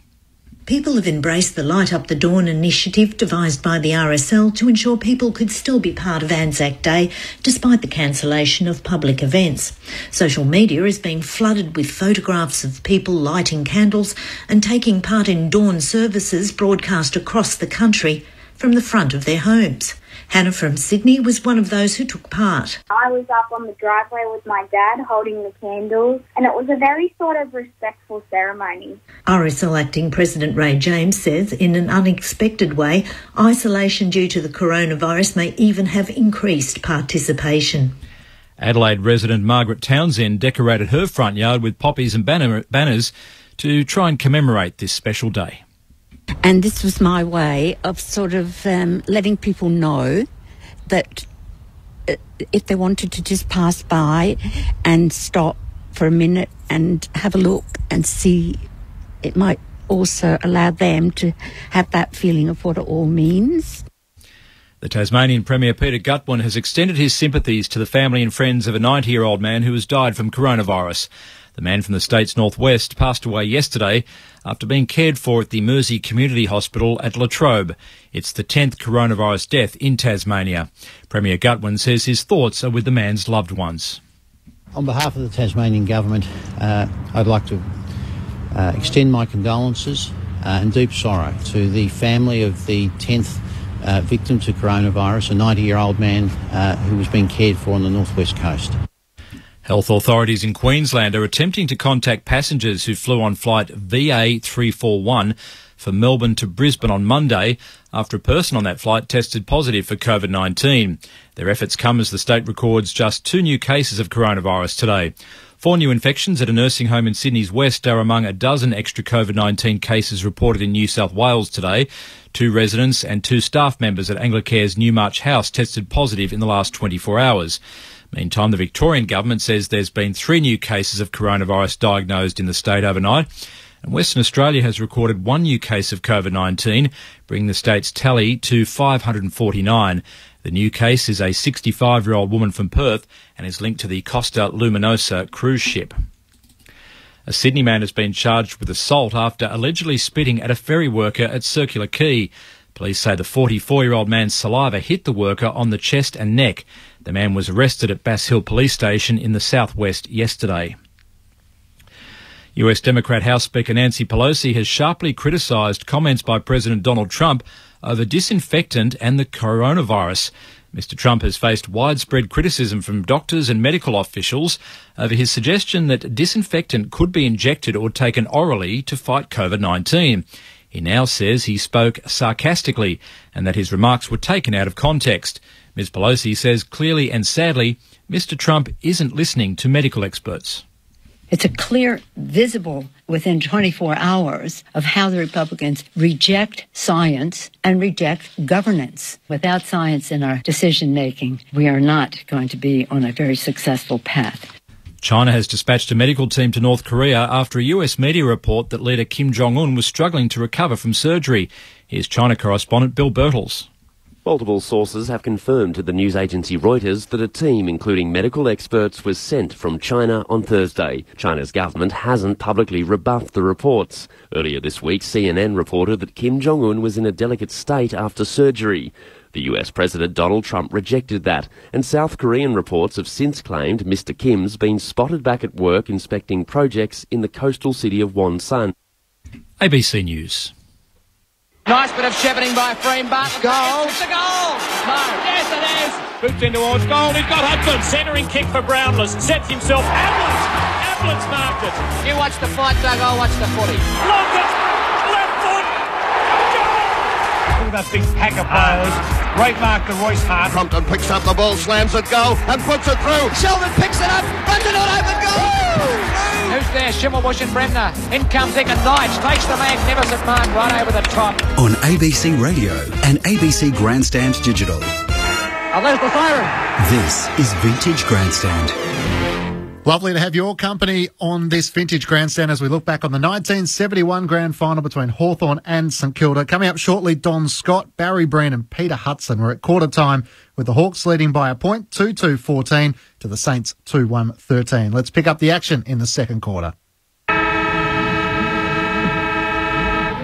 Only time will tell whether Murray has shrugged off that injury. From the centre bounce, it goes out towards Stuart Trott on the centre wing. He's thumped to the ground as his kick goes high in the air towards the centre wing. Theodore up high, couldn't mark it. Bustle runs into trouble. Handball goes a couple of yards, and Ross Smith burrowing in there for the Saints. Tries to get it out towards Carl Dittrich. Dittrich on the centre wing, pushed and shoved, and Dittrich will take the free kick. Umpire Shields indicating he was tripped. Dittrich, not a long kick towards Minot, and Minot has the mark and just missed something from Don Scott, which had 5 knuckles. Minot on the centre wing to boot the Saints into attack. A wobbly old kick towards the full forward line, and Heath's there for Hawthorn. Heath breaking up that attack back towards the centre of the ground. 2 St Kilda players here. Manzi waiting over the back, showed shrewd judgment but then couldn't collect the ball on the centre of the ground, and Rice will take the free kick. Rice to boot Hawthorn into attack. The Hawks have a 2-point lead, 14-13, a 1-point lead rather. Rice's kick towards the half-forward line. Martello has front position. Hudson over the back. Nobody able to mark it. About 40 yards out from Hawthorn's goal. A big pack of players developing. Umpire Shields calling for a bounce. Only 30 to 35 yards out from Hawthorn's goal. Minot getting the tap down, but it's a dangerous one. It goes straight to Crimmins, and Crimmins has banged it through. Well, Minot's tap couldn't have been more perfect for Peter Crimmins. Went straight onto his chest. And Crimmins, who had a couple of yards to spare on any St Kilda player, was able to steady down and from 15 yards out bang it through. Roy Wright, your opinion of that ruck piece of work from Minot? Well, it was the cardinal sin of ruck work because he hit it back towards his opposition goal. And Hawthorn's lead is now 7 points, 3-2-20, and St Kilda 2-1-13. Ball in the centre of the ground, opportunity for Barry Breen. Beautifully turns out of trouble. On the centre of the ground, booting St Kilda into attack towards full forward it goes. Over the back, Moore's got front position. It's racing in towards a behind. So the difference is 6 points. 3 goals, 2 to Hawthorn. 2 goals, 2 to St Kilda. We've had 2 minutes of play in the second quarter. Rain still falling. Kelvin Moore favouring the members' side out towards the half-back flank. Scott's got front position. Knocked away by Minot, but nobody there roving the pack for the Saints. Only Bremner for Hawthorn. His kick in towards the centre. Bounces off Basenko's chest. Goes towards Desmar. He's tackled. Play on, calls umpire Shields. Out towards the centre wing on the outer side. Ross Smith has the ball taken away from him, and Robert Day breaks up that St Kilda attack and drives Hawthorn from defence into attack towards the half-forward line, and the boundary throw-in. Half-forward line, outer side. 3 minutes of play in the second quarter. Senko having to contest the ruck knockout with Martello on this occasion. It goes down towards Stevenson. Couldn't do anything effective with it. Now it's with Marr. His kick travels about 2 yards. Kicked off the ground by Ross Smith in towards the centre it goes. The only one home's Bustle for Hawthorn. He's about to be met by Manzi, who kicks the ball away from him very shrewdly. Good play, Manzi. In towards full forward. His kick, but it's not a good kick. David Parkin can't mark it. Bonnie's out there duelling with Parkin. Very close to the boundary line. Parkin goes to the ground, and Bonnie also. Davis now diving on the ball. It's still in play. Davis trying to keep it in play now, but he's put it over the line, and so a boundary throw in. Half forward line for St Kilda, outer side. Boundary throw in the forward pocket. Don Scott gets over the top of Dittrich, and Dittrich will take the free kick. Dittrich very cleverly won the front position, and Scott, trying to reach over, had one hand on his shoulder As Dietrich with a lovely drop punt kick on its way. It's across the face of goal and through for one behind. It was a very penetrating kick by Dietrich, but just going across the face. So St Kilda moved to 2-3, Hawthorn 3-2. 5 points the difference in Hawthorn's favour as Moore elects to go to the northern stand side again. Almost a mark to Bremner, but it's picked up eventually by Pays, driven up to the forward pocket, tapped down towards Rice. Rice drops the ball on the ground and gets tackled and wins the free kick. Half-back flank on the northern stand side. Rice drives it along the member's wing. Martello high, can't take it, but it's picked up by Scott. A wild, windy woof of a kick. And it trickles over the line and out of bounds. Centre wing, grandstand side. A lot of bad kicking today, Thorold. And it's very greasy. The rain falling a little heavier than last week, I feel. And it's a similar day. Scott into the back of Minot on this occasion. And the St Kilda boys have woken up to the ruck play. Roy Wright, your comments. Yes, they're taking front position away, and Scott's trying to have a lift on them with the arm for the greater part of it, and paying the penalty. Yes, Scott up until about 5 minutes ago had killed them in the ruck, and this kick from Minot has been marked by Ross Smith, half forward, left for St Kilda. A long punt kick by Smith up towards full forward. It's all Hawthorn here, and Ken Beck takes the mark. Ken Beck or Moore, is it? We'll wait on umpire Shields. Kelvin Moore has been paid the marking decision in that last line of defence for Hawthorn. 5 points the difference in Hawthorn's favour. 5 minutes into the second quarter. High drop punt kick. Pack flies. Over the back it goes. In the race for it now. It's Moran in front. Hotly pressed by Porter. Moran tries to pick it up but can't. Rice is in there. Hooks the ball into play. Paddles it on in front of him on the half-forward flank. And manages to go over the line with it. And it will be thrown in. Centre wing to half-forward flank in front of the member stand towards the scoreboard end. 20 points to Hawthorn, 15 to St Kilda as we wait for the boundary umpire to come back to it. And it's Ken Beck and Minot in the ruck. Minot wins the front position, but Beck's holding him. Minot gets the tap down. It goes to Angus. Rice is in there, gets his way through the pack, drives it across towards centre half forward. No one there. The race is on in earnest now. Trott and Hudson. Hudson wins out but loses the ball. He's hotly pressed by Lawrence. It goes back to Trott. Trott boots it off the ground. Down towards centre wing now as Day runs to it for Hawthorn. He's winning well in the race to it. Can't handle it well enough before it goes over the line, out of bounds. Centre wing, outer side. 6 minutes of play gone and in the second quarter, and Hawthorn lead by 5 points. Big knockdown by Trott, goes up towards Bustle. He runs straight into Theodore, and the umpire sent it, and it's going St Kilda's way to be taken by Stephen Theodore on the wing on the outer side. Very steady rain falling here at the MCG at the moment. You wouldn't call it really heavy, but it's very showery. Left foot kick by Theodore up towards centre half forward. Dietrich goes up trying to get the ball forward. It comes to the ground. Players battling hard. Nearly a Hawthorn free kick there. Players throwing themselves in recklessly as the St Kilda players endeavour to get the ball forward. But eventually it's Parkin getting a high kick out towards the half-back line. Up goes Hawthorn. They can't mark the ball. St Kilda throw themselves on top of the ball. But Parkin coming through the pack once again, playing a tremendous skipper's game. A short kick, not a good one, goes to Elliott. He loses possession of the ball. Martello comes through. The ball forced forward for Hawthorn once again. Players battling hard at the moment. Picked up by Porter. Up towards the half-forward line. And the mark there taken by Heath. Heath on their left half-forward flank.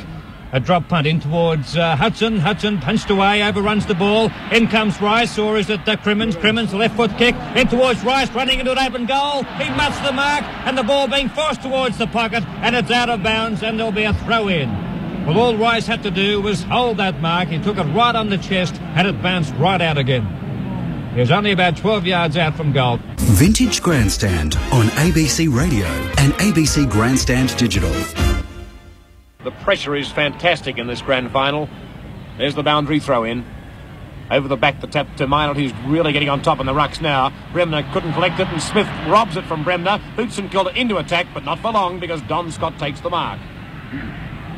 Scott about 45 to 50 yards out from Hawthorn's defensive goal. Punt kick on its way to the centre wing. Matthews to fly from behind. The beautiful mark to Matthews. Murray going off, I think, Peter. Yes, it looks as if Ray is the player to come on. Matthews' kick in the meantime went to half forward for Hawthorn, but not for very long because Lawrence was in the way. Lawrence from half back to boot St Kilda out of danger. Not a very good kick, and Manzi collected. He does it beautifully from the centre. St Kilda moving to attack towards full forward it goes. Moore knocking it away from Breen out towards the half forward line. Breen in there, thick of things, appealing for a free kick, and he's got it. Green a long way out from goal. Bob Murray is off the ground. That move was pretty belated too by coach Alan Jeans, because it was pretty obvious that Murray could not run properly. Green now moving in, a long punt kick to the goal square it goes. Nobody able to mark the ball, and off hands it's gone out of bounds for a boundary throw in. Forward pocket for St Kilda. Stephen Ray on the ground for the Saints in place of Murray. Dittrich against Beck. Dittrich trying to grab the ball out of the ruck, which he does, and then loses it in the forward pocket. Dittrich in there trying to shepherd for his little captain and Smith, but the kick rebounds from Ralph Smith, and another boundary throw in. Forward pocket for St Kilda, and they trail 20-16. Their deficit is 4 points. Dittrich again in the ruck, getting the tap down out towards the centre half forward position. It goes to Theodore. Handball by Theodore to Manzi. Step shot by Manzi is a goal. The Saints have hit the front. At the 21-minute mark of the second quarter, St Kilda back in front. 3-4 to Hawthorn, 3-2. It's 22-20. Roy Wright. Well, I think it's amazing, the Hawthorn defence completely crowding up the St Kilda forward line, and that was one that came unstuck for them, but it amazes me how the Hawthorn defence can get back down in time to smother Davis, where the St Kilda defence can't with Hudson. From the centre bounce, the knockdown went Scott's way. Now it's back with Don Scott. Tackle when not in possession. Free kick to Don Scott. Scott wasting no time. Driving Hawthorn into attack towards the half-forward line. Hudson front position, but Lawrence playing Hudson very well. Now it's taken away by Judson. His kick towards the centre of the ground, and the mark not paid to Elliott. Opportunity for Minot. He's bundled out of the way, and the free kick will go to Brian Minot. St Kilda 29 free kicks to 24, and Hawthorn 21 marks to St Kilda 13. Minot from centre half back, driving the Saints towards the half-forward line. It's all Hawthorn there. They all fly and spot each other. Knocked forward now by Matthews. It goes towards Angus in the centre. Angus can't break clear of that big pack of players. Umpire Shields blows the whistle just as Ross Smith was about to break away, and the ball up in the centre. Cowboy, Neil and Scott to do battle here, and Neil wins out, boots the St Kilda side into attack. Towards the half-forward line it goes. Breen coming out to meet the ball. More pushing and shoving Barry Breen, and Breen will take the free kick, and there's evidence of that front position. It's so valuable. The whole story. Breen, a long kick of the ball too. He'd be all of 60 yards out from goal, but it's not beyond Barry Breen to score for the Saints. St Kilda's lead is 2 points. Breen sending a long punt kick on its way. Distance is there, and accuracy is there also. It's a goal. The Saints have an 8-point lead. St Kilda 4-4, 28. Hawthorn 3-2, 20. And Roy, the Saints are doing all the attacking. Yes, doing all the attacking, getting a lot of drive now from their big men, particularly around that centre bounce, and up forward, Breen, great strength, and getting that front position, as are most of the St Kilda forwards now, trying to get in front, because it's obvious that the man in front is going to be looked after by umpire Shields. Roy, the amazing thing, it was 20 minutes of the quarter gone, and only one goal had been scored for the quarter. Now St Kilda have got two in the last 2 or 3 minutes. As Hawthorn go forward, a chance for Maher on the half-forward flank. He gets the ball up to Hudson. Hudson is pushed in the back. He played it beautifully. He waited till his opponent met him. He turned his back on him, and the opponent cannoned into his back, and Hudson has the free kick 15 to 20 yards out. This will be goal 150, Thorold, if he is successful. Roy, your comments on the astuteness of Peter Hudson there? Well, we all know Hudson used his body absolutely to perfection, and that was a perfect example. He just waited until that absolute split second, just turned his back, and obviously must get the free. Peter Hudson lines up for goal 150 for 1971. It's on its way, and it's through. 150 goals to Peter Hudson for 1971. His third today. He's equalled Bob Pratt's record. Look at all those policemen who immediately jumped to their feet to stop any supporters running onto the ground and stopping play. I think it'll be a goal 151 where they'll have to watch out, because that's where he'll break the record. And listen to the hand clapping for Peter Hudson, mainly from the members' stand. Back with umpire Shields. Hawthorn 4-2, St Kilda 4-4. 2 points in St Kilda's favour as Rice sends the ball half forward again. Up flies Hudson. It's over the back. Taken by Colling of St Kilda. He drives it wide to the outer half back flank. Racing to it there is Maher. He manages to get it. Hooks it back towards Keddy. Keddy has it now in the forward pocket. Runs into trouble. Tries to get it to Maher. Does eventually. Maher has it in the forward pocket. Can't pick it up. Is grabbed by the leg. But Smith comes in. Gets it back to Dittrich. Dittrich now has it on half-back flank. With a long kick, Dittrich kicks it over the centre of the field and finds Bonney in that centre position. Bonnie quickly onto the left foot, down towards Breen, and a beautiful pass and a beautiful lead from the St Kilda full forward. And the Saints have Breen at full forward. Breen out at centre half forward with this kick. Here's a long kick of the ball. It's a lovely torpedo punt kick, but swinging offline, and it's through for 1 point.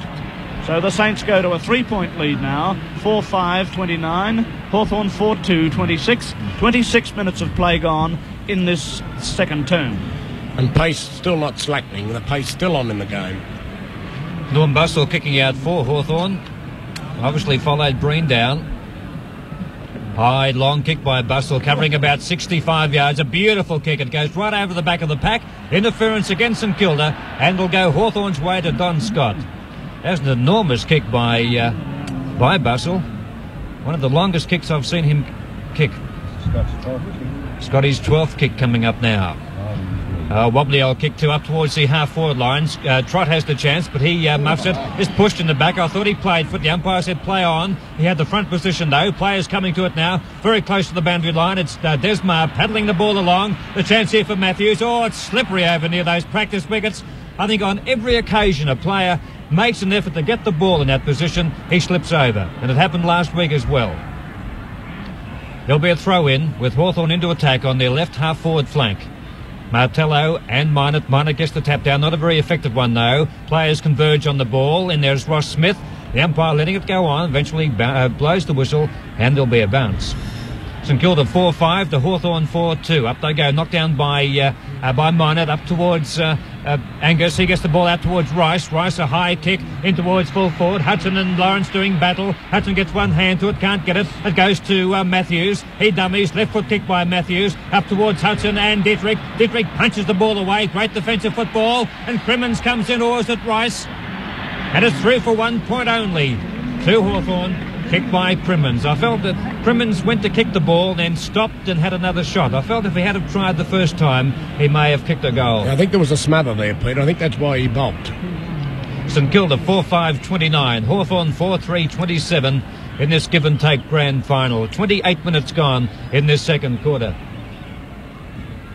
Lawrence kicking out a long one to the outer side flank. Dietrich getting the front position. Minor taps it over, but it's no one there of St Kilda momentarily. Rice is there. Angus picked up by Scott. A left foot kick up towards the forward pocket. Stevenson goes up and pulls in a beauty for Hawthorn. Had 2 bites of the cherry. A difficult mark by Stevenson. He was a dominant player in the first half of the second semi-final. Faded a little in the second half, but played a very serviceable game all over. This is his 4th kick today. Stevenson. He's about 55 yards out on a 30-degree angle. The drop punt, it's going to be out of bounds on the full, I think. Yes, it is, out of bounds on the full. And the free kick to be taken by Barry Lawrence right in the back pocket. 28 and a half minutes gone in the second quarter, and the Saints leading by 29 points to 27. The Saints have a 2-point advantage. A drop punt by Lawrence, again to the outer side flank. Up they go. Nearly St Kilda marker comes to the ground. Elliott chips in, picked up by Neil. Neil's kick up towards the centre. Bremner goes up off the hands of the pack. A chance here for Ray. He's got the front position. A left foot kick by Ray up towards Breen and Bustle. Breen can't take it on the first bite. Playing for free kick. His grab. Play on, says the umpire. Gets it out towards Ray. Ray's in the pocket, running into an open goal. And it's going to be very close. Nearly a mark to Bonnie. It's been forced through for 1 point. Well, Ray had the chance, and I thought Bonnie may mark, but Parkin very strong down there, and I'm sure that he put Bonnie off balance, and the ball was forced through for 1 point. Ray could have even run in closer, couldn't he? Yes, he could have. St Kilda 4-6-30, Hawthorn 4-3-27. Nearly half-time here in the grand final, and this time Bustle's going to favour the member side flank. It's not a really good kick up towards Manzi. He has one bite at it, taps it forward, goes out towards Bremner. Bremner swings the ball square up towards centre half back. Here's a chance for Neil. He gets the ball across to Smith. Smith is grabbed over the shoulder, has a shot for goal, and it's way offline. It's going to land about 10 yards out. Up they go, but it's good defensive play by Parkin. Here's the player who waited down. Got the ball up towards the half back line against Manzi, though. In the back to Scott, and Don Scott will take the free kick on the half back flank. Scott out towards the centre wing. John Manzi in trouble too. Looks like a facial injury for Manzi. But in the meantime, Hawthorn through Moore now towards the half-forward line. And Martello marks. Plays on. Kick by Martello in towards the goals. And it's a minor score.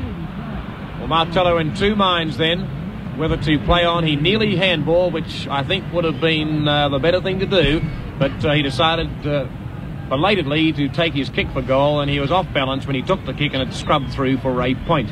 So it's Hawthorn 4-4-28 and St Kilda 4-6-30.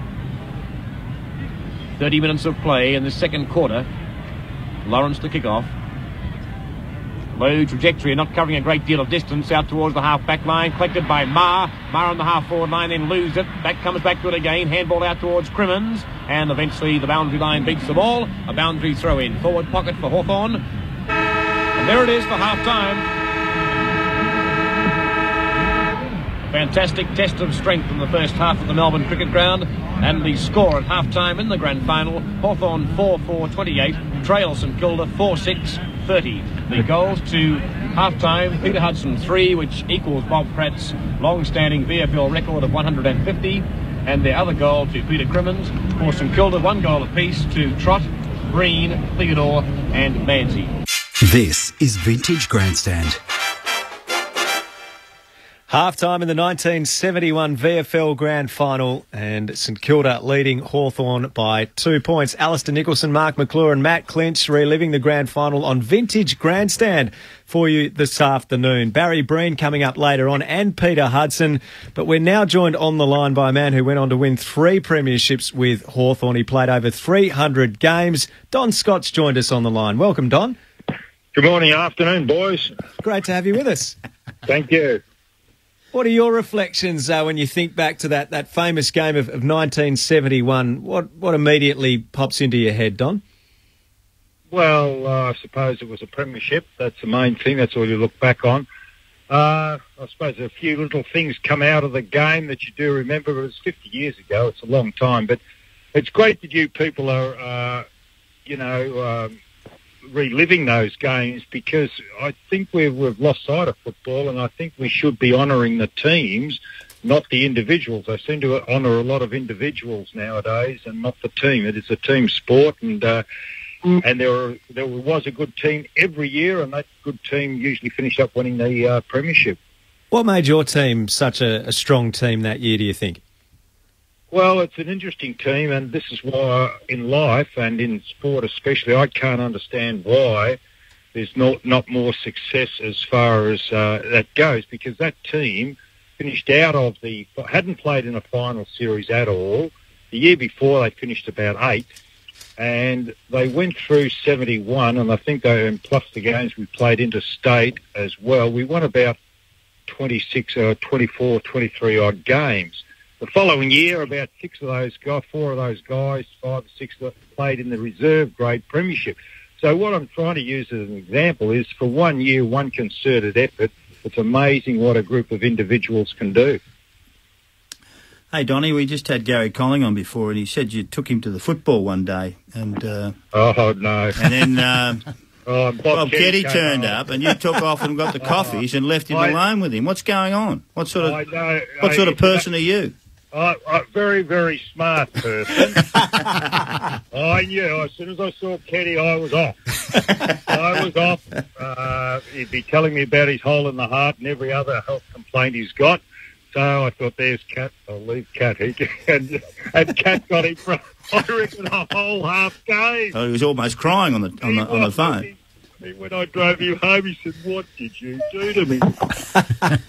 Actually, at 3/4 time, Don, you're in a lot of trouble in this game. Oh, we were gone. Yeah, you're in big trouble. You were 27 points down at the 20-minute mark of the last quarter. Yeah. Got back to 20-odd points, the round figures, at 3/4 time, and blew them away. What happened? You got to take that. You say 20 points is not much, but back then it was a lot, because the conditions weren't conducive to good football. It was wet, damp, and the way they got the roll on, and in that third quarter, there was just no way known we could. Well, we did stop them, but it just looked as if they were going to go on with it. Take us into the huddle at 3/4 time, because we had David Parkin on earlier, and he was talking about John Kennedy's speech to the team at 3/4 time, and then your reaction to it. Can you take us inside that huddle, Don? Well, I suppose Parkin also used the term that game, the first half was played without the ball. Did he use that one? He told us to say he did. Oh, shit, he's full of shit, isn't he? Oh. Well, anyway, all I can... yeah, I suppose Kennedy always had a thing if we were in a losing position at three-quarter final. It didn't look like we could win.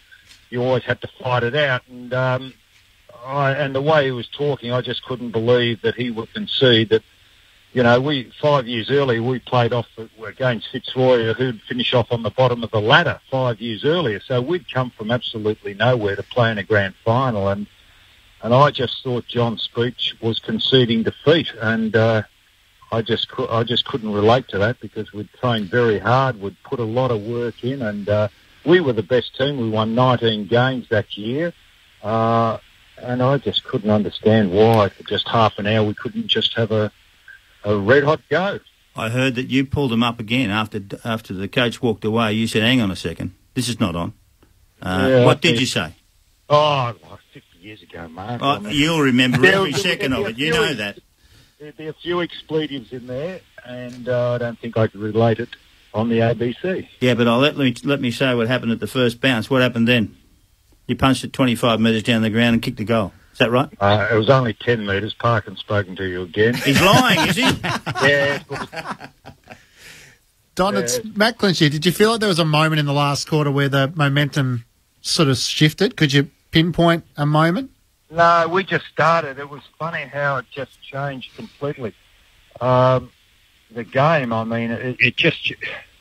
I don't know whether David told you, it was those games against St Kilda were very horrible games to play, and in all my career, I've never not looked forward to playing a game. They were always St Kilda back in that time, and they were just tough, horrible games. And it was always a tight contest. They asked for no quarter, we gave none, and we asked for exactly the same. And you couldn't have pictured or envisaged what was going to happen. We just got a run on, and I think we got a couple of hit-outs from the centre. It went our way, and away it went. I do remember Peter Crimmins scooping a Brian Minot.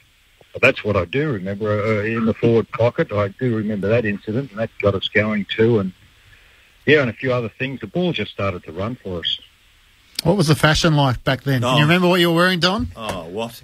Oh, seriously, what were you wearing, Don? Purple trousers? No, safari, Lincoln green safari suit. You serious? No, I'm serious. I got it made at Travellers in Swanston Street. You had some other colours though too, didn't you? Oh, yeah, floral shirt. I would have had the floral shirt. You had the handbag too. I did at that stage, you're right. I can remember it. I remember going to the aftermatch, and I thought... I used to go on the aftermatch after and have a look at the other blokes, and I walk in and I see this bloke in a pair of yellow trousers, a bomber jacket, boots up around his knees, a handbag, and I thought, who in the hell is this bloke? D. Scott. Yeah. What we do when we're younger, Mark. I know, mate, I know. What are you up to now, Don? Obviously, you played over 300 games, the 3 premierships. You had a successful career in the media yourself, and so many Hawthorn supporters still so very grateful for the role you played in preventing the merger with Melbourne. Absolutely. What about life now? What's Don Scott doing with himself these days? Well, I've just been out in my jump paddock, and I've just shifted a few jumps.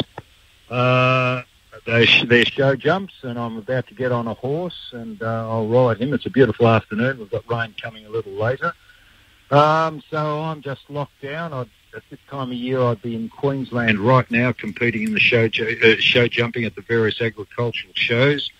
But I'm in lockdown like everybody else. Okay. Equestrian.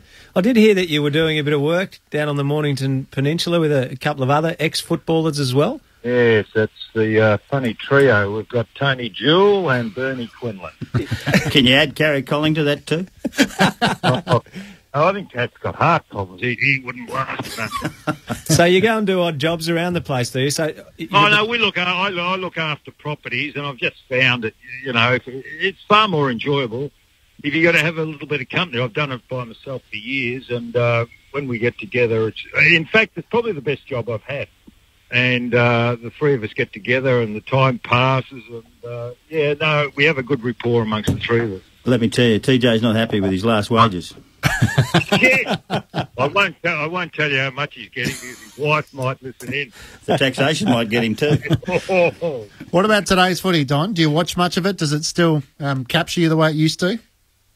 I think football mirrors society, and society back 50 years ago and even 50 years before me, before those times, was completely different. You just couldn't... What we were not instructed to do, but the innuendo was always there from Kennedy, you just couldn't... These blokes today just couldn't relate to it. They just couldn't relate to it. And as an amiable analytic, that's a friend of mine, Ray Wilson, who played in the centre in the... came on and actually ran through Carl Dittrich.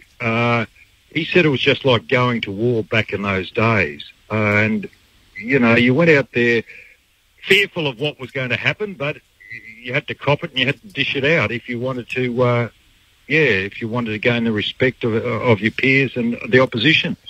Don, great to chat to you. Sounds like you're in for an enjoyable afternoon down there on the peninsula, but really appreciate you coming on the line to relive the 71 Grand Final with us. Oh, great, and congratulations on doing it, and I hope you do a few other teams too. We absolutely will. It's been a pleasure, Don. Thanks very much. Don Scott there, former Hawthorn, three-time premiership player, played over 300 games, and what a superb player he was. That goal he kicks in the last quarter that you'll hear very shortly was absolutely superb. So 2 points the margin at halftime in the Grand Final. St Kilda in front. Let's listen to the third term as heard on the ABC. Well, the start of the third quarter, Mike Porter is on the half-back flank now for Hawthorn. The first tap down goes St Kilda's way, taken by Davis. Davis towards the half-forward line. Bonnie up high, couldn't mark the ball. Comes back to it well, is grabbed very high, and Bonnie will get the free kick. About 45 to 50 yards out from goal. 45-degree angle. The goal here would be invaluable to the Saints. Punt kick by Bonnie. It's close. Was it touched on the line? It wasn't. It's a goal.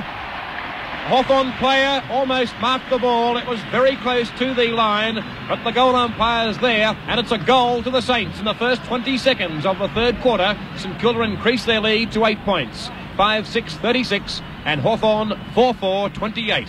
Very costly mistake then by Bussell. Very high tackle. Back to umpire Shields. Minot and Scott again, and Minot wins again towards Dittrich. Dittrich trying to knock it forward. Elliott boots it towards the half-forward line. Hawthorn's defence now smothering. Umpire Shields allowing play to go on, and Rice drives the Hawks out of danger towards the half-forward line, and Matthews the opportunity. Handball to Hudson. This could be 151 if he can pick it up. He can't. Good smothering play by Wayne Judson, and he's forced the ball through for a behind. Made up a lot of pace, didn't he? Then a lot of yards, Judson, to get there. Great defensive play. Hudson had 151 coming up for sure then. He had a good break of 5 or 6 yards over Judson, but Judson, as Roy mentioned, showed tremendous pace to get to Hudson and smother and force the ball through for a minor score. So Peter Hudson still has only 150 for the year behind the Hawks, so the difference is now 36 to 29. It's a 7-point lead to St Kilda. The kick-off out towards the half-back line. Now it's been forced towards the centre wing to Manzi, who handballs to Pays. Pays to boot towards the half-forward Dittrich line. just knocked someone down. A Hawthorn player on the ground on the centre wing. In the meantime, Davis back towards the half-forward line. It's Heath. Heath's the player prostrate on the ground as St Kilda move in towards the full-forward line. Another player's down. Dittrich has gone down now as umpire Shields moves in. And he's speaking to Stevenson, and Dittrich is going to win out because he'll get a free kick. Don Scott is remonstrating with Dittrich, pointing the finger. But Big Carl doesn't mind. He's got the free kick. Dittrich would be all of 65 yards out from goal. Kevin Heath is still in the hands of the trainers. Dittrich moving in. Drop punt on its way. It's a beautiful kick by Dittrich. It's knocked away by the Hawthorn defence right on the goal line. Taken by Parkin. Parkin from back pocket out towards half-back flank. It beats the pack. Towards the centre wing it goes. Opportunity now for St Kilda through Judson. His kick towards the half-forward line. In towards the forward pocket. It's taken by Bonnie. Bonnie's handball back towards the full-forward line. Dittrich bundles a Hawthorn player out of the way. In umpire Shields' interpretation in the back. And the free kick has gone to Stevenson. Davis now with the mark. Davis kicking towards the leads, coming out from full forward, but in front Moore, and Moore has been paid the mark. Farrell, did you see the incident? Peter, it was a clash between Kevin Heath and Carl Dittrich, and I didn't actually see what happened, but it was a definite physical clash between those two giants. And Heath went down. Now it's Hawthorn into attack through Matthews. Matthews in towards full forward, and Lawrence on the ground couldn't quite mark it. It's towards Hudson. He can't pick up the ball. Now it's with Angus. Only about 15 yards out from Hawthorn's goal, and Cowboy Neal on the goal square relieve the pressure for St Kilda. Out towards the half-back line, and Wilson takes the mark. Ray Wilson on the ground at half-time, and his first kick coming up. Not within kicking distance. Punt kick on its way to the goal square. Hudson's there. He falls to the ground. Umpire Shields allowing play to go on, and it's gone out of bounds for a boundary throw-in. 4.5 minutes of play in the third quarter. Hawthorn 4-5-29, St Kilda 5-6-36. Lawrence a match for all of Hudson's tricks. Boundary throw-in. Tap down by Beck. Judson's got it, holding the ball, or too high, was it? Too high. Judson's free kick, as Matthews had him by the back of the jumper, but in getting the back of his jumper, he grabbed him around the neck first. Judson along the northern stand wing. Scott from behind, so is Heath there. Heath, a hand pass across to Stevenson, but it's knocked out by Big Dittrich, and Dittrich is in the centre, streaming down the ground. A shocking punt kick, but it falls right into the arms of Bonney, off the side of the boot. A long hand pass by Bonney to Dittrich, met solidly by Wilson. Good play, Wilson, as in comes Moore, gets it across to the opposite half back flank. Racing to it is Rice, yards ahead of his opponent, slips over at the psychological moment, and Rice will take the free kick. Now it's a free kick further afield, Farrell. There was an infringement down in front of goals again. And there's that slippery cricket pitch area as Rice's kick goes a poor one. It goes to Elliott, and Elliott finds Davis in the forward pocket. Well, plenty of spectacular football here in the third quarter in the 1971 Grand Final, as Alan Davis lines up for St Kilda's 6th goal. They already lead by 7 points, and Davis has put it through for 1 point. Alan Davis, the player who kicked 6 valuable goals for St Kilda last week, has his first score on the board now with 1 behind. Bussell boots it straight down the ground, almost taken by Beck. Wilson is in there with Davis. Davis just handballs it out in front of him. A chance for Bonney as he weaves his way through the pack, but he's met solidly by 2 Hawthorn defenders who appeared to meet him with hip and shoulder, but umpire Shields says around the neck. Roy Wright, your comments. Well, once again, Thurl, there's a heap of players around. I thought it was a fair bump, to be perfectly honest. Well, that was my view from here, but in the corner of the press box as Bonney lines up, and he puts it through for St Kilda's 6th goal. That's his second, Thurl. Second in this quarter, and second in about 3 minutes. I'd say the tackle was too high. That takes St Kilda on to 6-7-43, getting that first decisive break over Hawthorn.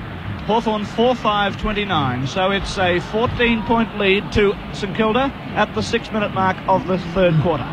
Back with umpire Shields. He bounces the ball up, goes Minor, the big knock, but it's taken by Heath. He's grabbed loose, his possession by Manzi. Heath recovers well. It's Gregg were not in possession on the second occasion, and Kevin Heath will take the free kick, and Big Carl's on the mark. I noticed when Heath got out of the hands of the trainers, he ran right down the field and started to jostle Carl, so obviously Carl was the instigator of Heath going down on the ground. Kevin Heath now, wobbly old punt over the centre, up towards the half-forward line. Martello nearly took the mark. He comes through the pack, comes to the ball again, gets a handball to Ray Wilson. He's in trouble, goes out of his hands to Martello. Martello's Gregg, when not in possession, gets his kick up towards Angus. Angus can't mark the ball. Coming through is Moran. He sockets the ball off the ground, up towards Basenko. Bremner in hot pursuit. Handball from Basenko back to Moran. He dummies well, gets out of trouble, gets his kick up towards centre half-forward. Cowboy Neal's here, he can't mark the ball, but in chips Stevenson for Hawthorn. A high kick by Stevenson. They set themselves on the wing, no one can mark it. Players going down like 9 pins at the moment. A chance there for Smith. It's Gregg when not in possession, and Ross Smith will take the free kick on the wing on the outer side.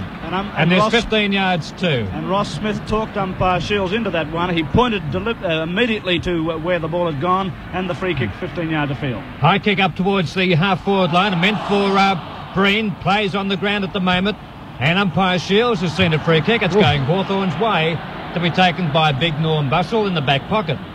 Hawthorn 4-5-29, St Kilda 6-7-43, 14 points in the Saints' favour. A wobbly kick by Bussell up towards the half-back line. It goes to Manzi. Manzi in turn to Smith, but he can't control the ball. Players going down at the moment. David Parkin, is it? No, it's a Hawthorn player. Was dragged to the ground. Looks like Matthews, is it? Yes, it is. And Matthews has got the free kick on the half-back line for Hawthorn. A torpedo punt by Matthews, just wide of the centre. Knocked down well by Scott, picked up by Hawthorn. They swing the ball up towards Hudson. Hudson is been no ploughing, says the umpire. Nearly a Hudson mark, picked up by Angus. A left foot kick up towards Keddy, who's been quiet all day. But it in-chips Lawrence. He sockers the ball off the ground and gives the chance for Trott. He's got the run of the ball. Porter coming in from right angles. Trott picks it up. A high kick up towards the wing on the member side, and it's been marked by Theodore. He takes the mark, plays on, in plenty of trouble. Gets a long hand pass up to Carl. Dietrich gets the ball on the half-forward line up towards Breen. He's in plenty of trouble. And in fact, he's pushed by Bustle over the line, and there'll be a throw-in on St Kilda's right half-forward flank. 10 minutes of play in this third quarter. St Kilda 43, Hawthorn 29. The lead is 14 points. Dietrich and Beck. Beck gets the tap down towards Parkin. Parkin can't get boot to it when he was tackled by Bonnie. Bonnie dragged to the ground. Umpire Shields moving in and calling for a bounce. Forward pocket for St Kilda. Dietrich and Beck again. Dietrich grabs it from the ruck. Kicks it in towards full forward. Breen in front is Bustle, and Bustle's got the mark. Bustle from the goal square now to boot Hawthorn out of danger. Not a good kick out towards the half-back line. In fact, a shocking kick. It's gone straight to Manzi of St Kilda. He steadies down. Punt kicks it in towards full forward. It may even go through. Parkin. Great defensive play, David Parkin. Right over the pack and pumping it through for a minor score. St Kilda's lead is now 15 points, and the Hawks are pretty desperate. 10 minutes of play in this third quarter, and St Kilda looking dangerous. Had much more of the play, St Kilda, Peter, than Hawthorn this quarter. A little bit more pace, I think. St Kilda are 6-8-44. Hawthorn 4-5-29. Bustle's kick out a long one towards the centre wing, and Kevin Heath has the mark. Superior judgment on that occasion. Handball goes to Moore. Moore's kick towards the half-forward line, looking for Crimmins. He puts it out into open territory, but the only man home is St Kilda, and it's knocked forward by Lawrence. We'll have to double back now towards the half-back line, and eventually knocked over the boundary line for a throw-in. Bob Keddy, the half-forward flanker for Hawthorn, has had only one kick in this match so far. He's been unsighted towards the half-forward line, taken by Wilson. Wilson booting in towards full forward. Martello, front position, not able to mark.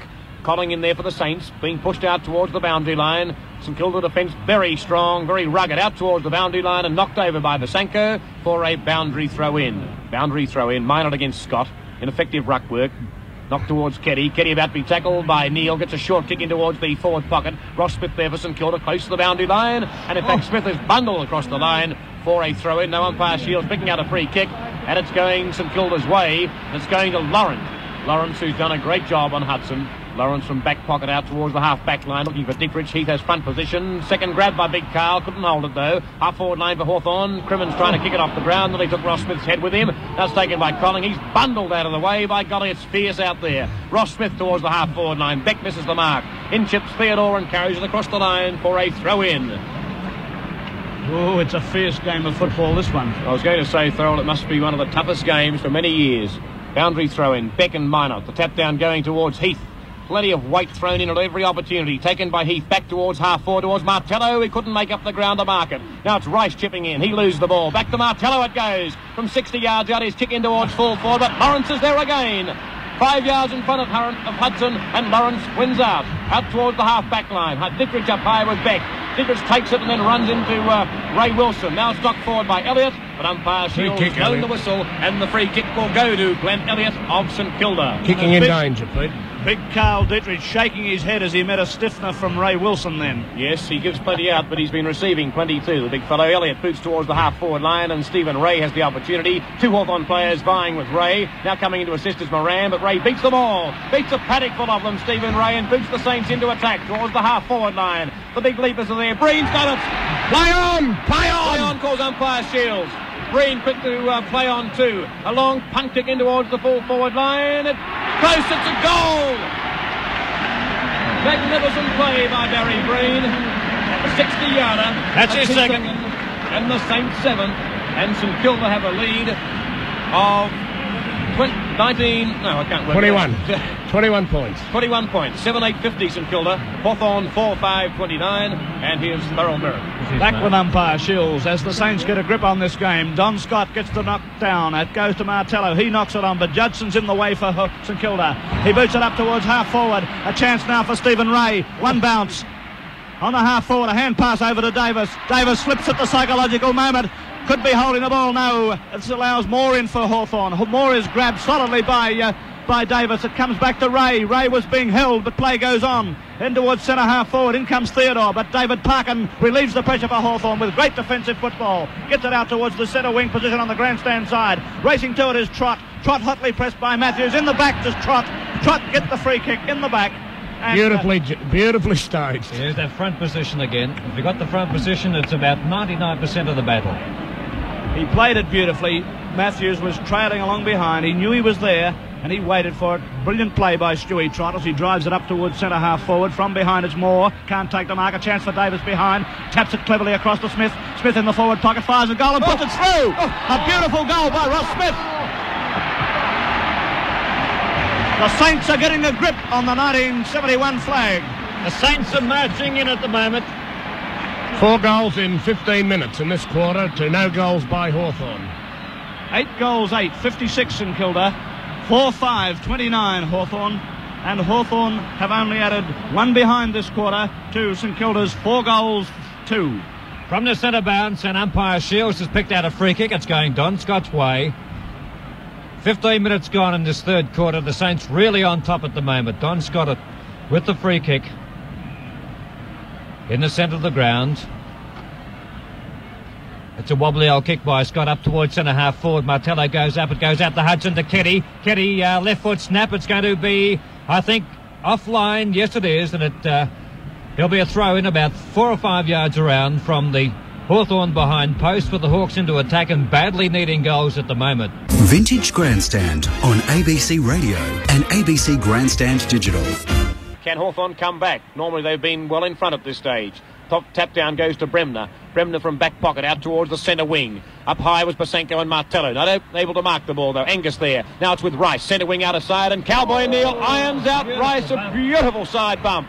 He'll feel that one tomorrow morning. Now it's with Dittrich. Dittrich boosts the Saints back into attack. Marr can't mark the ball. And another fierce side bump. Opens the way for Stuart Trott. And Trott's banged it in towards the goals and hit the post. Hit the post. The Saints lead is 22 points. St Kilda 8-9, 57. Hawthorn 4-5, 29. In fact, St Kilda's lead, of course, is 28 points. 57 to 29, a 28-point lead at the 22-minute mark of the third quarter. The kick in straight down the ground by Bussell. Bonnie is in there, was interfered with, and he'll take the free kick midway between centre half forward and the centre of the field. Not Bonnie, it's Stuart Trott. His kick smothered. Out towards the half-forward flank it comes. In there is Wilson. He's bundled out of the way. Stewie Trott tries to kick it off the ground. Dittrich is in there with Wilson, but Wilson gets up and gets the ball away. Comes back to Trott. Trott passes. Matthews lined him up. And free kick going against Lee Matthews for a very vigorous bump indeed. And Stewie Trott, wasn't it? It was an elbow. Even the umpire notified that. Reported. Roy, I couldn't see it because of this pillar in front of my... I like the way Matthews shakes his head in saying no every time he does that sort of thing. A deliberate charge with a very, very reportable? stiff... my word, it was reportable. Well, I couldn't see it, Roy, because of this pillar in front of me, but obviously it was a pretty stiff one because Stewie Trott took a while to get up and he's very, very groggy. Boots it to the half-forward flank and it just eludes Davis and goes out of bounds on the half-forward flank. Well, that's an evener up for the one Dittrich gave Heath, and a very spiteful game this, as the ball is thrown in half-forward flank. Wilson gets to it from the centre bounce, from the throw-in, boots it down towards centre wing. Minot flies, almost takes the mark. It hits ground. In there is Matthews, and he gets one in the back. Matthews takes the ball, plays on quickly with a punt kick right up towards the half-forward flank. Cowboy Neal flies, can't take the mark. Hudson cleverly taps it over his head towards Keddy. Keddy's there, so too is Rice. Rice has it in the forward pocket, kicks it at goal, and puts it through! A miraculous goal!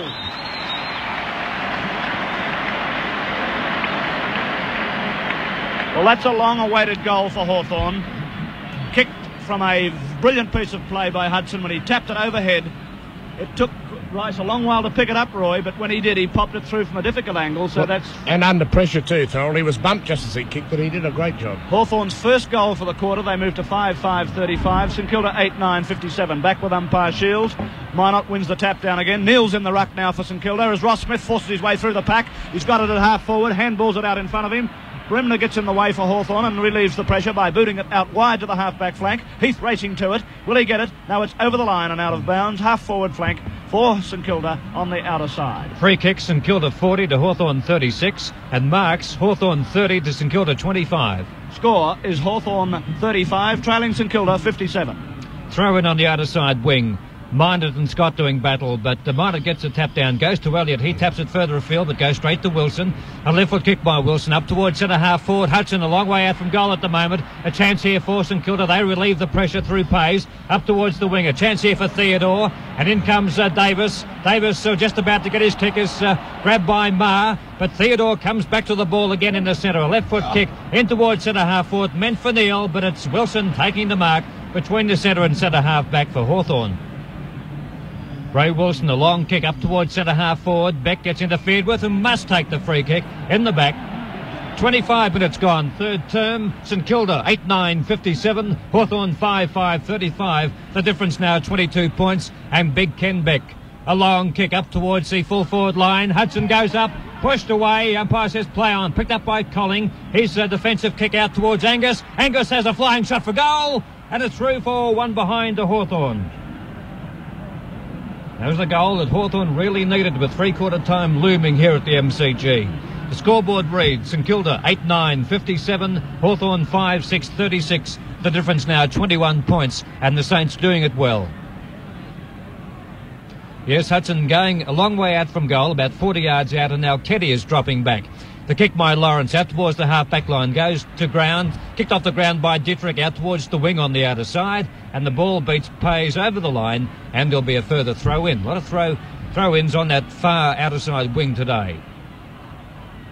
Scott and Minot in the ruck, knocked down by Scott, but it's not well directed, goes to St Kilda, but Angus picks up the ball when it's deflected away, swings it up towards the half-forward line. A chance here for Hawthorn. The ball's at centre half-forward. Scrambly play at the moment. Umpire Shields doesn't let a big pack develop, although there's a couple of players on the ground, and he'll call for a bounce at centre half-forward. Big Martello hasn't done much today for Hawthorn. There goes the ball up, and it's knocked down by Minot further afield, picked up by Wilson, who's played well since he came on. Wilson steadies the long kick up towards Keddy and Colling. It's off their hands and forced through for one behind. 26 minutes gone, third term, and the scoreboard now. St Kilda 8-9-57, Hawthorn 5-7-37. The difference is 20 points. Lawrence will no doubt favour the outer side flank. He's done that all day. A drop punt, a good one too, covering about 60 yards up to Martin Scott. Punched away by Scott. The ball going up towards the centre of the ground now. Heath's got the front position. Cowboy Neal after him. Jostles him away. Uses his body well, but it comes back to Heath. His kick is smothered. Kicked off the ground by Wilson, who's played well. Wilson's kick up towards the half-forward line. Marr's leading the race for the ball. And I think both players, both Marr and Bonnie, were pleased to see it go over the line. Throw in. Scott the front position, but knocked down by Minot. Interference against Minot, and it'll be taken by Scott. Well, Scott front position. He's reversed his role of game. Ninth free kick for Scott. Scott on the wing on the member side. Hawthorn kicking towards the Richmond end. Traditional punt kick by Scott in towards the pocket. Hudson up, can't mark it on the second bite. Kicked off the ground by Ross Smith. Nearly out in the full too. Nearly out in the full, and there'll be a throw-in on Hawthorn's left half-forward flank. Minot and Beck. Beck gets the tap down, goes to Crimmins. Crimmins has a flying shot for goal, but there's a free kick. I think Becky put a hand on his shoulder on his back, and the free kick will go to Brian Minot on the half-back line. Been some great tussles in the ruck today, with each respective player trying to get that front position, because umpire Shields paying free kicks. I see Carl going up to the back line at the moment. He just came down and had a word to one of the trainers. I think Minot's in trouble, or Carl. Is he? Carl well, himself, actually, I think probably Carl may be playing as a loose man on the back line in the latter stages to try and prevent Hawthorn from scoring a goal. Anyway, it's just wide of centre half forward, and there's a ball up in that position, and they've played 28 minutes in this third term, and three-quarter time looming here at the MCG. 57-37. The Saints lead is 20 points, taken by Basenko. His short kick finds Ray in the centre. This could be dangerous for the Hawks. Ray from the centre of the ground, booting in towards the half-forward line. St Kilda's forward line very open, knocked away by Bussell. Now Breen out towards the ball on the half-forward line. Can he get around Bussell? Dodging, twisting, weaving and turning. Eventually kicks it back towards the half-forward line, and the mark is taken by Stephen Ray. Very close to three-quarter time. 29 minutes of play now. Ray on the half-forward line for St Kilda. sending a punt kick which is dropping a little short in towards full forward, and Bremner has the mark. Bremner about 35 yards out from the defensive goal for Hawthorn as the siren goes for three-quarter time. A great quarter for the Saints, and at three-quarter time in the 1971 Grand Final, St Kilda are 8-9-57, Hawthorn 5-7, a total of 37. The goal kickers to three-quarter time, Peter Hudson still has only 3, so he's on the 150 goals, and he needs 1 at least in the last quarter to break Bob Pratt's record. 1 also to Rice and 1 to Crimmins. In fact, the only goal for Hawthorn in that quarter kicked by Rice. Goals for St Kilda, 2 to Bonney, 2 to Breen, and 1 apiece to Smith, Trott, Theodore and Manzi. Vintage Grandstand on ABC Radio and ABC Grandstand Digital. Three-quarter time in the 1971 VFL Grand Final. Hope you're enjoying it via ABC Grandstand Digital and via the ABC Listen app. Coming up the final quarter, also hear from Barry Breen and Peter Hudson. So stay with us on Grandstand, an exciting final quarter that had a little bit of it all. So Matt Clinch, Alistair Nicholson and Mark McClure to be with you after the latest from the ABC Newsroom.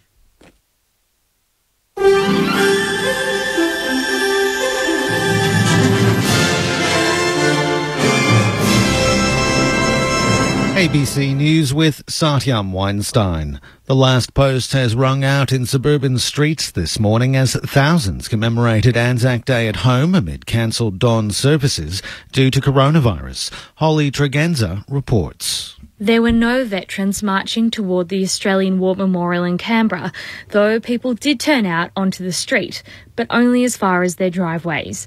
With dawn services cancelled around the country, thousands tuned in to the commemorative service broadcast from the capital. Prime Minister Scott Morrison honoured veterans in isolation or working at the front line of the COVID crisis. Lest we forget. Those who couldn't attend a service paid their respects by lighting a candle before dawn and observing a minute silence at 11 a.m. In Western Australia, many took the opportunity to mark Anzac Day despite social distancing restrictions cancelling traditional dawn services. Across the state, people answered the RSL's call to stand on their driveways and join services broadcast online on radio and TV. Among those was Dawn Scoggins, who gathered with her neighbours in East Perth to hold their own service. She says it was heartening to be able to remember her father, who served in the South African Navy in World War II. It means a huge amount, and we're very fortunate in this apartment block that this was organised amongst the residents, that we could still pay tribute. The national coronavirus death toll has risen to 80 after a 90-year-old man from Tasmania's northwest passed away from COVID-19. The Premier, Peter Gutwein, says that a 90-year-old man from the state's Northwest died, taking the state's toll to 10. The man was being cared for at the Mercy Community Hospital. Mr. Gutwein says his thoughts are with the man's family. 4 new infections at a nursing home in Sydney's west are among a dozen extra COVID-19 cases reported in New South Wales. 2 residents and 2 staff members at Anglicare's Newmarch House tested positive in the past 24 hours. It follows the death of a 96-year-old resident yesterday, the 5th fatality at the site. Queensland's recorded 2 more coronavirus cases overnight, while health authorities are also in the process of contacting passengers who flew on flight VA341 from Melbourne to Brisbane on Monday, after a person on that flight tested positive for COVID-19. And the Victorian government says there's been 3 new cases of coronavirus diagnosed in that state. One of these is a new case at a Melbourne psychiatric facility that's experiencing an outbreak. The state has so far had 1,346 diagnosed cases. All but 84 of those people have now recovered. And the family and federal circuit courts will rush through parenting disputes over children during the coronavirus crisis after reporting a sharp increase in calls for help. Matthew Doran reports from Parliament House. Chief Justice Will Alstergren says a special process will be put in place to deal with urgent family cases within 72 hours as COVID-19 social restrictions put extra strain on already fragile families. Cases where there's an increased risk of family violence or where the closure of state borders mean children can't spend time with each parent are among those that will be fast-tracked. The 2 courts share responsibility for intervening in family law matters in Australia. The Family Court has reported a 39% increase in urgent applications over the last month, while the Federal Circuit Court has seen a 23% spike in cases. Sri Lanka's imposed a countrywide 24-hour curfew following a surge in coronavirus cases. Officials say 46 new infections were reported yesterday, the highest daily number since the outbreak began. Sri Lanka's recorded a total 420 confirmed cases and 7 deaths. The government has lifted a 24-hour curfew. And Papua New Guinea's Prime Minister says the country will take control of a major mine after refusing an application from the current operator. Natalie Whiting with the details. The world's second biggest gold mining company, Barrick Gold, is the majority owner of the Porgera mine in Papua New Guinea's highlands. The company's been in discussions since 2017 for a 20-year lease extension, but the Papua New Guinean government has announced it is refusing the application. PNG's Prime Minister James Marape says the decision is in light of long-standing environmental and resettlement issues, and he says the state will take control to own and operate it after a transition phase. But Barrick says it will be pursuing all legal avenues to challenge the decision.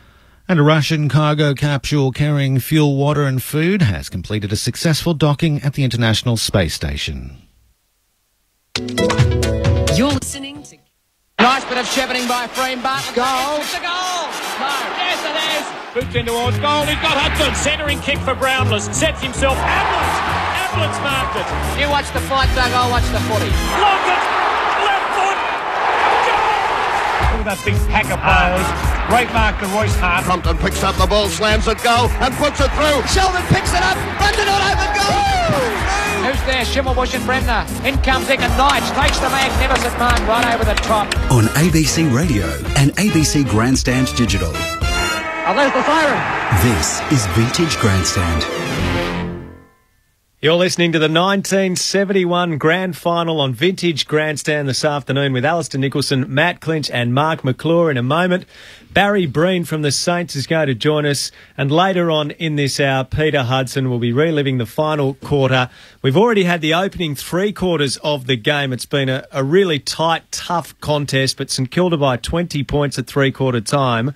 The Saints had got out to a 28-point lead when Stuart Trott hit the post late in the third term, but Hawthorn would come with a rush. Barry Breen, a key part of the St Kilda team that day, has joined us on the line. G'day, Barry. Gentlemen, how are we? Really nice well, thank you. Nice to be with you as well. It's 3-quarter time in the grand final as we're replaying it today. As a St Kilda player, having had such a good third term, what are you thinking at the 3-quarter time huddle, and what's Alan Jean saying to you? I'm not thinking much at all. I don't want to see the last quarter or hear the last quarter. It's like Greg Norman inflating in 1996 against Nick Feldo. I can't watch it. Can't bring myself to do it. Oh, look, it was a pretty hard game all the way through, and we obviously thought that we were in with a chance at 3-quarter time. And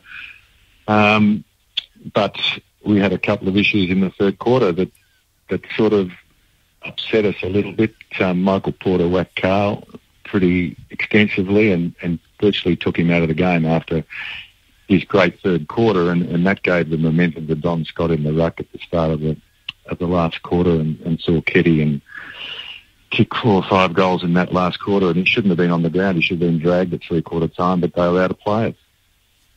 They couldn't put anybody else on.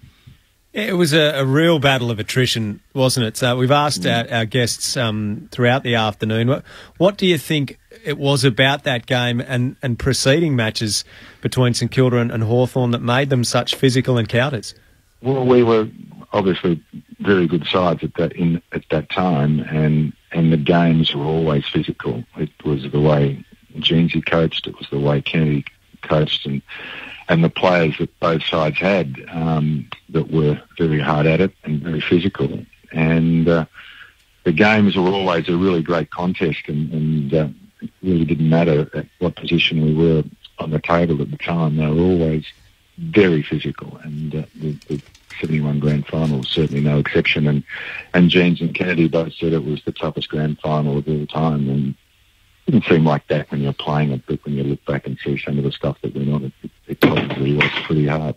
You must have learned a lot off Alan Jeans. He's been a super coach, and he coached both clubs to lots. He had 9 times in the finals when he was there for 15 years, Baz, and you were there most of those times.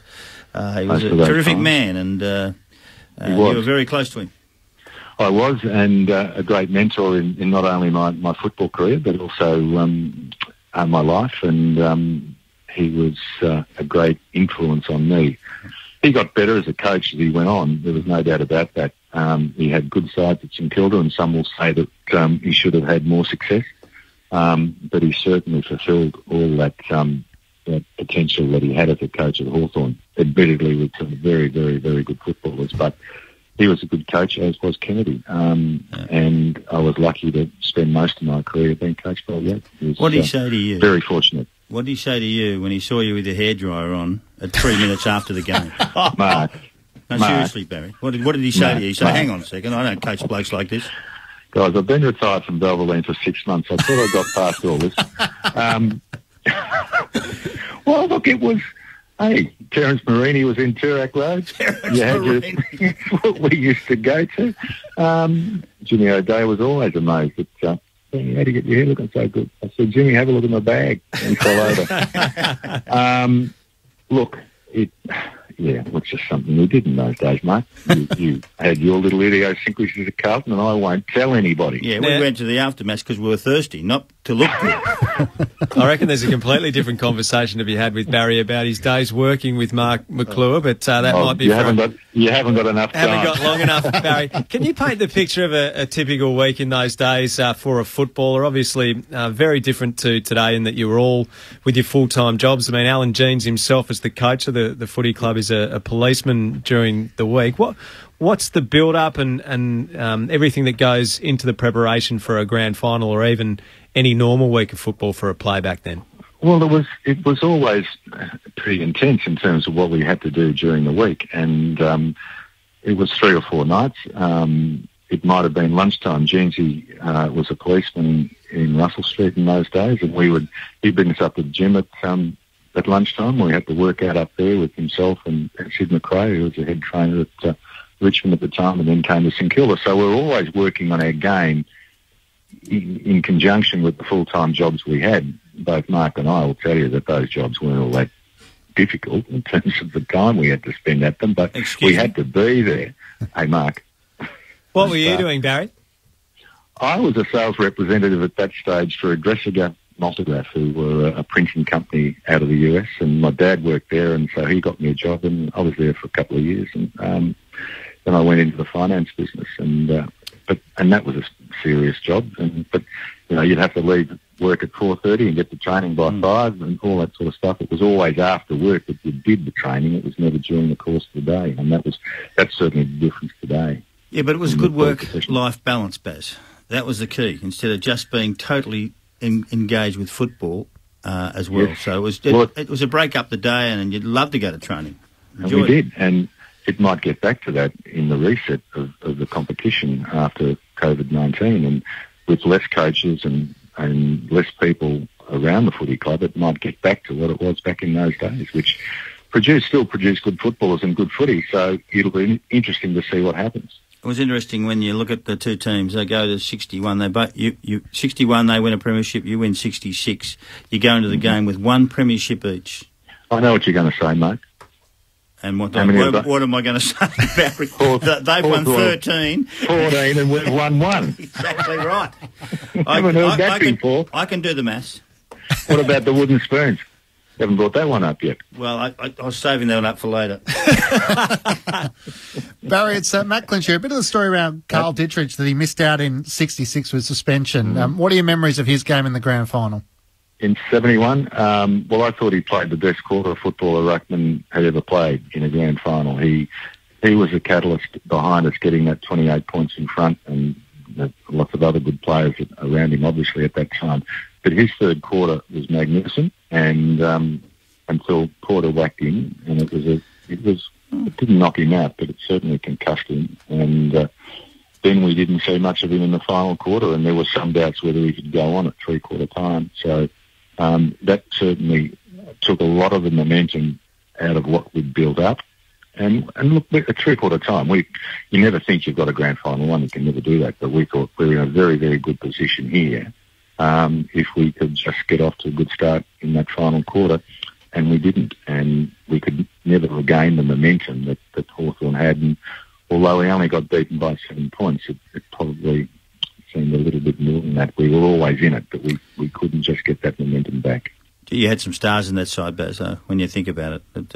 For a long period of time, and it would have been a bit of fun playing there, I tell you. Well, it was. Well, you know, you John McIntosh, Bob Murray, who got injured early. You had John Bonney, who's a very, very good player, Stewie Trott, Rossi Smith. I remember Stewie Trott and you talking to me down in Tasmania. Yeah, that was a long night. And Barry Lawrence said, Mark, you're a shock. You never did anything wrong at St Kilda, but you didn't win. What was going on? No, Mark, I'm not falling into this stuff. I've done it before, and I'm not going there again. We were beaten by a much better side on the day. We should have won it, we could have won it, and we didn't. Yeah, that happens. It happened to Carlton, it's happened to a lot of sides. Everyone. And unfortunately, it's happened to St Kilda more often than most. I'm glad to see you taking it well, too. Barry, if it makes you feel any better, we've got a pretty good understanding what you've gone through over those years working with sellers. No, you haven't. I'm telling you, you haven't. Even if our listeners don't. Thanks for taking a trip down memory lane with us, and maybe turn off the last quarter. Marco, I'll talk to you later, mate. Don't worry. You won't. I'm putting the phone off. Bye. Barry Green joining us in our look back on memory lane, the 1971 VFL Grand Final. So it's all set up with the Saints leading by 20 points. Let's take you to our call of the final quarter with Peter Ewan, Peter Booth, Errol Merritt and Roy Wright. Here's the call of the final quarter. Umpire Shields about to signal to the timekeepers, and play will be underway in the final quarter of football for season 1971. There's the bounce. Knocked forward by Scott. Goes to Marr. Hawthorn into attack towards the half-forward line. Up high Lawrence. Couldn't mark the ball, but recovers well. At centre half-forward for Hawthorn, and Lawrence kicks it off the ground. Out of danger, but not for long, because it goes straight to Stevenson. Stevenson goes for a run from the centre of the ground, booting towards the half-forward line for Hawthorn, but a great mark to Cowboy Neal. That'll be 15 yards against Peter Crimmins too, I would imagine. Kicking it off the ground after Cowboy Neal had marked the ball, and indeed it is. So from the back pocket, Neal will now take this kick from the half-back flank, favouring a punt kick. Good 60-yard or two towards the half-forward line. Looking for Dittrich. He couldn't mark it. Ray's in the thick of things. Overruns the ball. Back to Dittrich he goes. Can't get boot to the ball, however. Taken away by Rice. Rice's boot towards the half-forward line for Hawthorn. Bounces in open territory. Hudson and Lawrence. Now it's with a St Kilda player there. Judson tackled by Matthews. And umpire Shields has decided it's holding the ball. Free kick going to Matthews. That was a really tough decision. Still Matthews from 65 yards out. A punt kick is on its way. It might be there. It is there. It's a goal to Hawthorn. Hawthorn's sixth goal. The difference is now only 14 points. St Kilda 8-9, 57. Hawthorn 6-7, 43. Roy Wright. Well, I think this is obviously a vital quarter, but whether or not now the playing of 3 matches in a row for St Kilda is going to tell, this will be the quarter. There's the bounce again. Scott getting the knockdown. Taken away, though, by Elliott of St Kilda. Elliott's kick towards the half-forward line. In front is Bonney. Behind is Parkin. Nobody able to mark the ball. Play on calls umpire Shields. The handball goes to Davis. He's in a nest of Hawthorn players and had to lose it, which he did. Taken away by Bustle. His kick towards the centre wing. Nobody able to mark the ball. Trying to burst his way through as Matthews. Out it goes to Vasenko. Now it's with Marr. Marr's kick towards the half-forward line. Out towards Hudson and Lawrence. Hudson well out from goals. Lawrence cleverly tucks the ball behind him, which gives it to Stuart Trott. But Trott kicks a bad one, taken by Marr. Marr sending Hawthorn back into attack towards full forward. Nobody able to mark the ball. It comes down towards Keddy. He can't pick up the ball. Half forward line for Hawthorn. Now it's with Keddy. A left foot kick by Keddy in towards full forward, but there's nobody home for the Hawks. That's marked by Moran. Moran a long 40-yard handball to Cowboy Neal. Brothers Travis Pays. Pays boots towards the centre wing, and the mark is taken by Bremner. Bremner to send Hawthorn back into attack towards the half-forward line. Rice and behind is Theodore, but the mark has been paid to Rice, and he plays on, but he'll have to come back. 3 minutes of play in this final quarter. Hawthorn have done nearly all the attacking. Rice from the centre wing.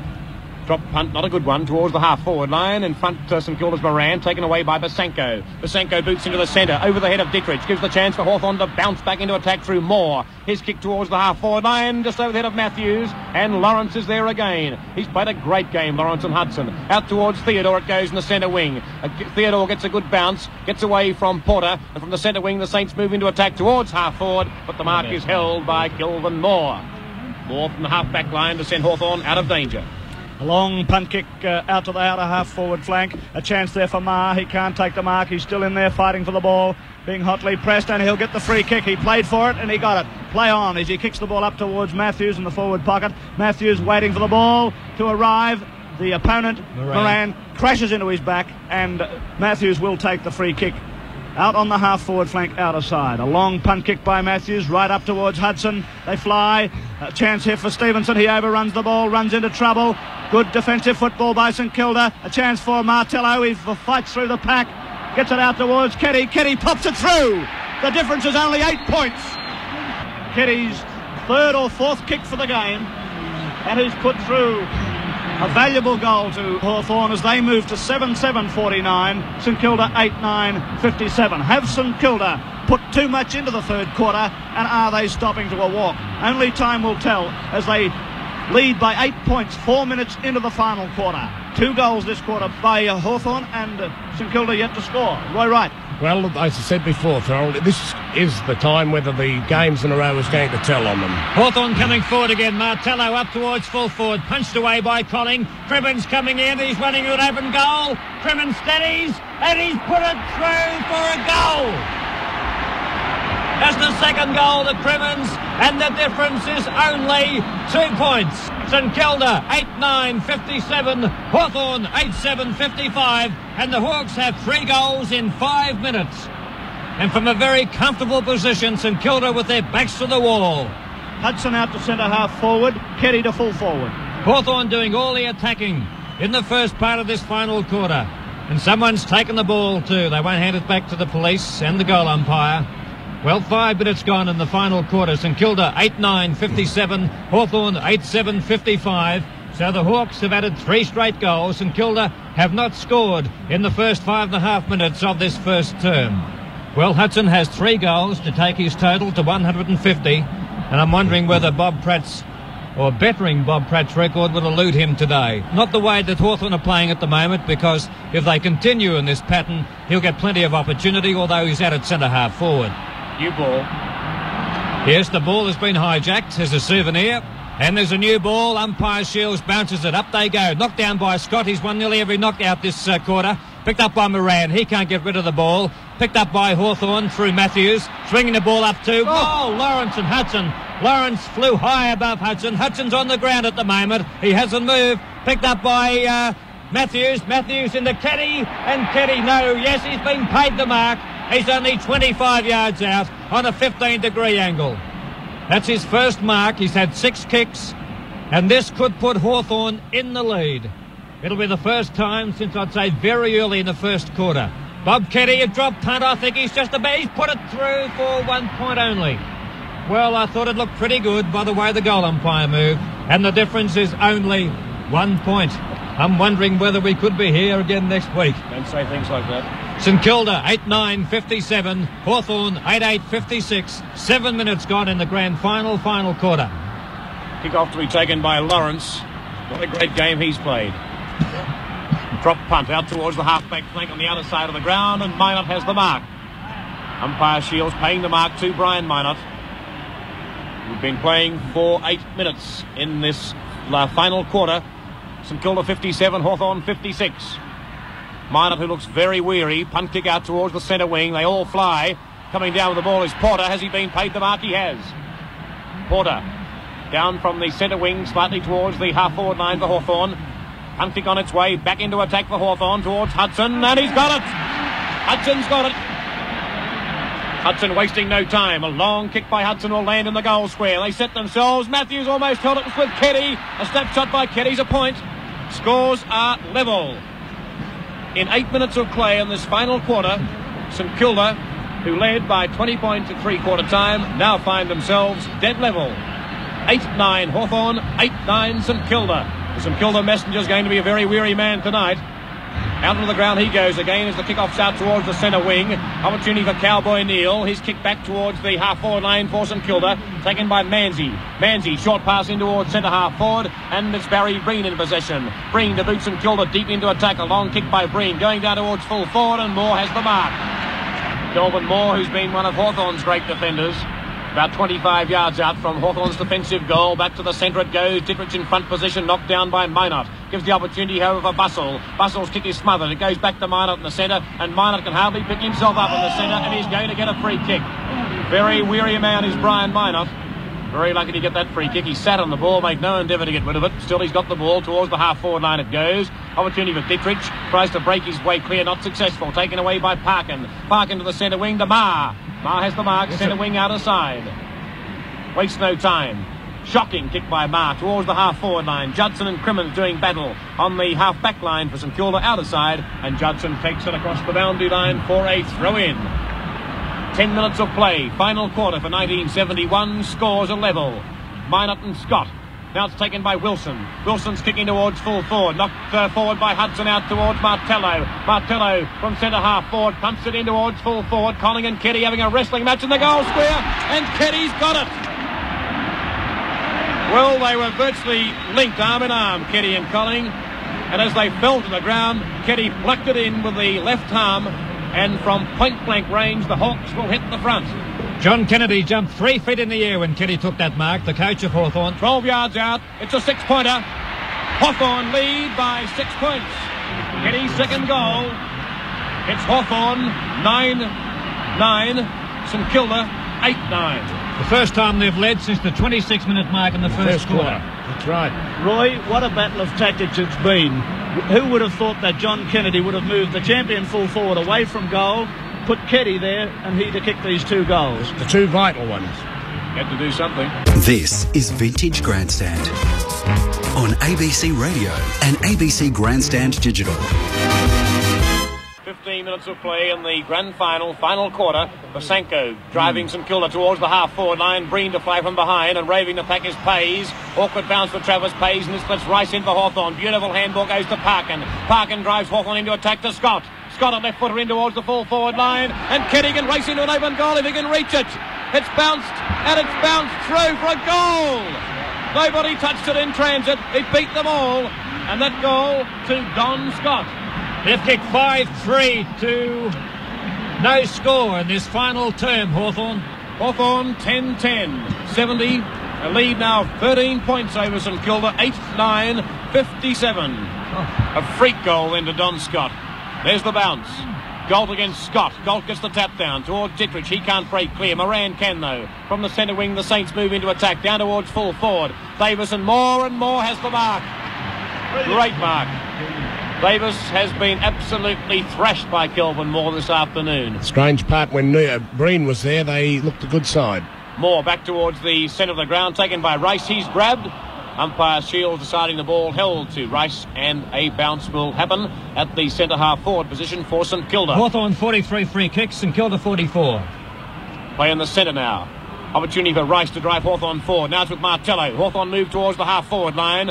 Matthews coming out to meet Judson. Matthews gets it across towards Crimmins. Now it's gone towards Barr, who's been a star in this revival for Hawthorn. His short kick towards the half-forward line, taken by Moran. His kick goes up and down in the one spot. Nobody able to mark it. Back to Crimmins it comes. Crimmins has plenty of time to steady down. Punt kick on its way to full forward. Travis Pays the lead, but couldn't mark it. 3 St Kilda against 1 Hawthorn. That's Keddy. And Keddy beats them all. Snapshot by Keddy. It may be a goal. It would be a freak if it is. It is. 3 goals to Keddy, as Thorold said, and there have been some freak goals by the Hawks in this fantastic revival in the final quarter. Hawthorn 11-10, 76, a lead now of 19 points over St Kilda, who are 8-9, 57. Roy Wright. Well, he's switching of Keddy, obviously the key to the game, because those 3 magnificent goals in this quarter, the big difference between the sides now. Bring back the full forward for the Saints. St Kilda back into attack through Theodore. His long kick towards full forward, towards Breen. He couldn't mark the ball, though. The opportunity for Bonnie. Certain goal for the Saints. Bonnie's put it through. The difference is back to 13 points. Bonnie's third, and that's the first goal for St Kilda in this final quarter. The question is now, can they come back? Too late the move, I feel. They should have had Breen down there at full forward. The scoreboard is Hawthorn 11-10, 76. St Kilda 9-9, 63. The difference is 13 points. There's nothing in it as Thorold Merritt takes up the commentary. Roy, I think the big move there for St Kilda was Cowboy Neal into the ruck. He got the big knockout. Back it is with umpire Shields. Don Scott Is he stopping to a walk as he gets that knockout? And Martello punches it 30 yards towards goal for Hawthorn. It's up at their centre half forward position. Judson coming across the front of the pack, gets the kick in but puts it straight back to Rice. Rice in turn, up towards Keddy again, and Keddy is marked 12 yards out. 15-yard too. He handballed to Hudson, Farrell. He can't do it. He cannot do it. He can't do that. Hudson, and he's not being allowed because that is Hudson's 151 first goal, but it's not being allowed. Keddy was over his mark when he handballed to Hudson. Well, you'd have to be here to just see this revival to believe it of Hawthorn's. That was the most sensational piece of play of the day, I would think, because of the importance of Hudson getting 151 goals. Keddy had taken the mark and fallen well over where he'd taken it.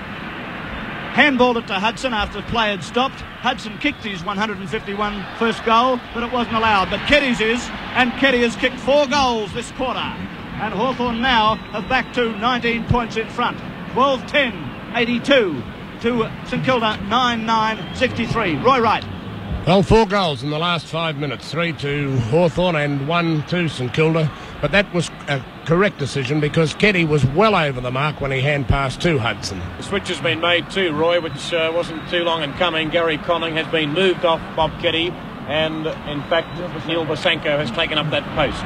Back with umpire Shields. Scott wins the tap down again, and Galt takes it on the second attempt. In comes Moore, taps it cleverly across to Bremner. Bremner forces his way through the pack, boots it up towards centre half forward. Lawrence can't take the mark.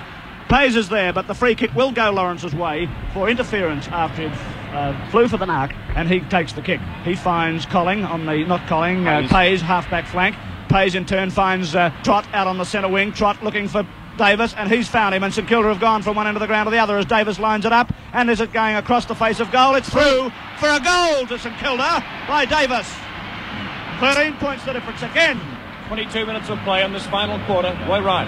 Well, it's been a magnificent final, Peter. I feel that without doubt it's all over because Hawthorn are just finishing that little bit too fit for St Kilda.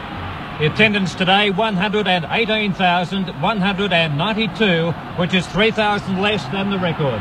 From the centre bounce again, Scott gets the tap down. It goes to Porter. Left foot kick by Porter. Up towards Beck and Pays. Off their hands. Well rode by Crimmins. Crimmins streaming downfield to Keddy, but in front of Keddy, chips Bosanko.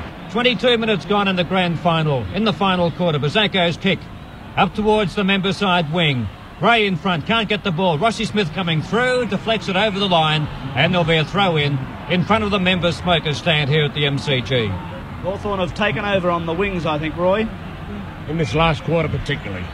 The Hawks lead by 13 points, and from that throw in, a free kick going St Kilda's way to Rodney Galt. Galt swings the ball up towards the centre, just wide of centre. Dietrich up there, but Kelvin Moore, a great player for the Hawks, takes a good mark over Dietrich. Very steady in defence, 6th mark to Kelvin Moore today. A drop punt by Moore up towards Hawthorn's half-forward line. Hudson sets himself and takes it. Hudson's taken the mark on the half-forward line. About 75 yards out from goal. Needing 1 goal to create a new VFL record for goal kicking in 1 season. Peter Hudson. A long kick, it's going to land in the 10-yard square, just outside, up they go. They punch it away, goes to Ken Beck, he punches further field, picked up by Keddy, who was about to have a shot for goal when he was collared by the St Kilda defence, and the ball forced over the line for throw-in. 23 minutes gone, and Hawthorn unbelievably lead by 13 points after being down all day. From that throw-in, it goes to Moran. His kick doesn't get his kick, it's deflected out to Lawrence. Lawrence's kick out towards the outer side. Trott and Marr doing battle. Trott's got the front position, but Marr sockers it over the ground, and there'll be a throw-in on the outer side, right in front of bay number 19. Well, the Hawthorn camp down in front of us, John Kennedy and co have really come alive in this final quarter. From that throw-in, it goes up towards Wilson, but the ball again is forced over the line. St Kilda seem to have the game in the bag at three-quarter time, but it's fallen away from them. From that throw-in, knocked down by Galt, but not a very effective one, and the ball for the 3rd time, no, it's very close, yes it is, it's out, for the 3rd time in 30 seconds, has gone out in more or less the same position. 24 minutes gone in the grand final. Hawthorn lead by 13 points. At this stage, it looks as though it's Hawthorn's flag for 1971. Big tap down by Dietrich. It goes up towards Smith, but Dietrich comes in, tries to get the ball off the ground, picked up by Trott. A left foot kick up towards the wing, punched away by Kelvin Moore. Good play by Moore.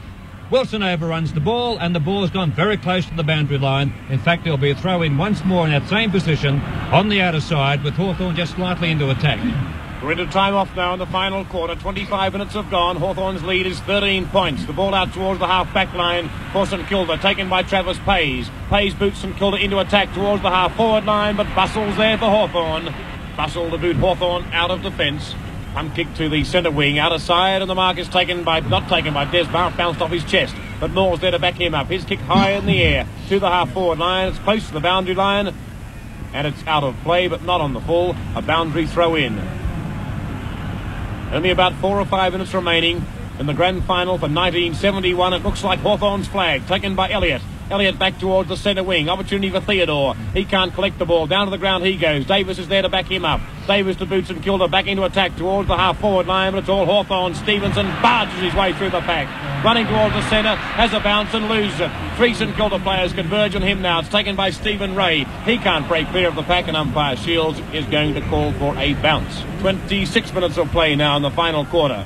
13-point lead to Hawthorn. Pays to boot St Kilda into attack towards the full half-forward line. Barry Breen in possession. Handball by Breen back to Pays. Pays won't give up. Punt kick by Travis Pays. In towards Minot, and he can't mark the ball. There's nobody home for St Kilda. It's all Hawthorn, and Bremner clears. Bremner's kick to the centre wing towards Rice. Rice can't break clear of the tackle. Now he can because Ray fell over. Rice towards the half-forward line for Hawthorn. It's all St Kilda there. Basanko charges into the pack. Neil Basanko can't pick it up, but he's got plenty of pace. Look at him go from the centre. Basanko drives St Kilda towards the half-forward line, but that's where it all ends. David Parkin takes the mark. Well, I don't know what he fell over for, because that little tackle by the St Kilda player couldn't have possibly hurt. Saves a bit of time, I think, Pete. That's right. And a 15-yard penalty. Parkin almost in the centre now, booting towards the half-forward line. Opportunity now for Dietrich. Dietrich from half-back, booting towards the half-forward line for St Kilda. And the boundary line is the winner. A throw-in, half-forward line for St Kilda. 27 minutes of play now in the final quarter. It's 82-69. A 13-point lead to Hawthorn, and the grand final looks like being theirs for 71. Bremner, he boots Hawthorn out of danger again towards the centre of the ground, and Matthews has the mark. Matthews to drive Hawthorn into attack. A short kick towards half-forward finds Marr. Marr, who's been a real burner in this final quarter, boots in towards goal. He's got Hudson. Hudson's got it, and here it comes. This could be 151 for the year. Hudson looked to have no chance of breaking that long-standing record, but now from point-blank range he can seal the premiership for 1971 and also be the league's largest goal kicker in the history of VFL football. Well, that's justice, isn't it? It is, Roy. Only 10 yards out. Let's hope he doesn't miss it. 151 coming up for Hudson. Oh, he kicked into the man on the mark. He kicked into the man on the mark, and it's out of bounds. You can see it coming. He was going too close to the man on the mark. A boundary throw in. Over the back it's knocked for St Kilda. Opportunity for Moran. Moran breaks clear of the tackle. Boots out towards the centre wing to Stewart Trott, and Trott will get a free kick. Trott just wide or midway between half-back line and centre wing. 28 minutes of play. Time has gone for the Saints. Trott. Punt kick by that player to the centre wing, and the mark almost there to St Kilda, taken away by Bonney. Bonney from the centre wing, he's been unsighted this quarter. Boots St Kilda deep into attack towards full forward towards Breen, and Cowboy Neal taken by Breen. He's running into an open goal. He's put it through. It's a goal to St Kilda. The difference is 7 points. That's his third, Peter. 28 and a half minutes of play. Hawthorn 12-10, St Kilda 11-9. The difference is only 7 points. And what tremendous strain on this centre bounce knock. St Kilda has to win it. Big Carl in the ruck with Galt. Down goes the ball. In comes Don Scott. Wins the tap down again. What a brilliant game this fellow's played. In towards centre half forward it goes. A chance for Matthews. He gets it to Hudson. Hudson's at centre half forward. One bounce. Here's goal number 151. And he's missed it. He jellied at the last moment. And he's missed it. From 20 yards out, he's kicked it out of bounds, Darryl. Well, you could see the butterflies on Peter Hudson as he stammered and stuttered as he got to that centre half forward mark, and out of bounds on the full. Still only 150 goals to Hudson, and almost a mark to Angus. And Angus gets the free kick at centre-half forward. And will he look for the pass to Peter Hudson? They're only 7 points up. It would be a dangerous move. Well, the 151 goals looks as though it's eluded Peter Hudson, as Angus has it at centre-half forward. A long punt kick by Angus up towards the goal line, and it's through for a goal. No, it's not. It's marked. It appeared to be over the line. But the umpire has paid the mark right on the line to Rodney Galt. 30 minutes gone, Thurl. 30 minutes gone. Galt drives it to the grandstand side. Not a good kick. Stevenson pushed Minot out of the way. It goes to Ray, but he is bundled over the line, and he'll get the free kick for interference against Rice of Hawthorn. Stephen Ray dummies around Rice on the mark. He's on half-back flank now, drives it towards half-forward flank. Moore is behind Davis, punches it away very cleverly. Up goes Stevenson, punches it down to Bremner, and Hawthorn go into attack again, and the mark is taken by Scott, the tireless Scott, best player on the ground in my book, at centre wing position.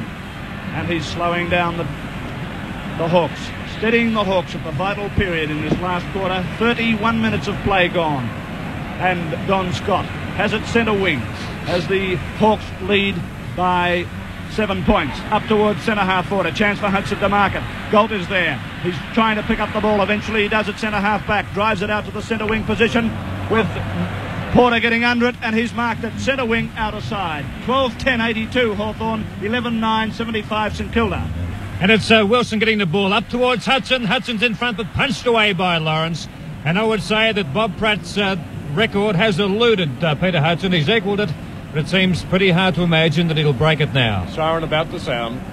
Big tap down by Galt too, but there's no one there. Kick off the ground by St Kilda. Goes to Theodore. He's in trouble. Gets the handball across to Elliott. St Kilda going forward now. Up towards centre-half forward. A chance here off the hands of the pack. Oh, Breen slipped over the crucial moment. A chance here for Bonnie. If he can break clear, he could have a show. There's no one up in the 10-yard square. What's happened? Holding the ball against Bonnie.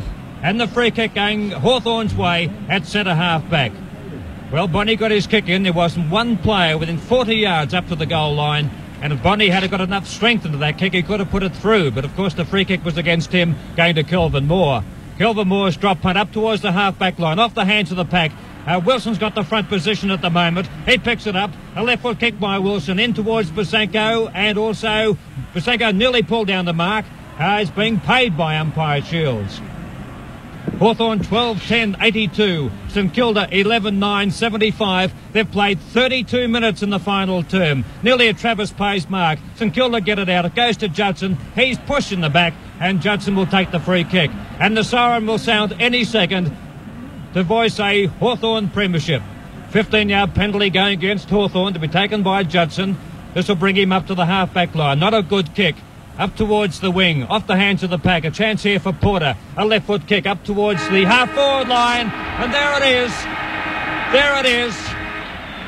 Hawthorn are premiers for 1971 by 7 points. The final score, Hawthorn 12-10-82. St Kilda 11-9-75.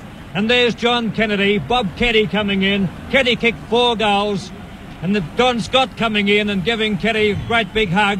And also John Kennedy there too. Alan Jeans, very disappointed, went across and shook hands with John Kennedy. It seems hard to believe that Hawthorn have won the grand final because St Kilda were so much on top for 2 full quarters.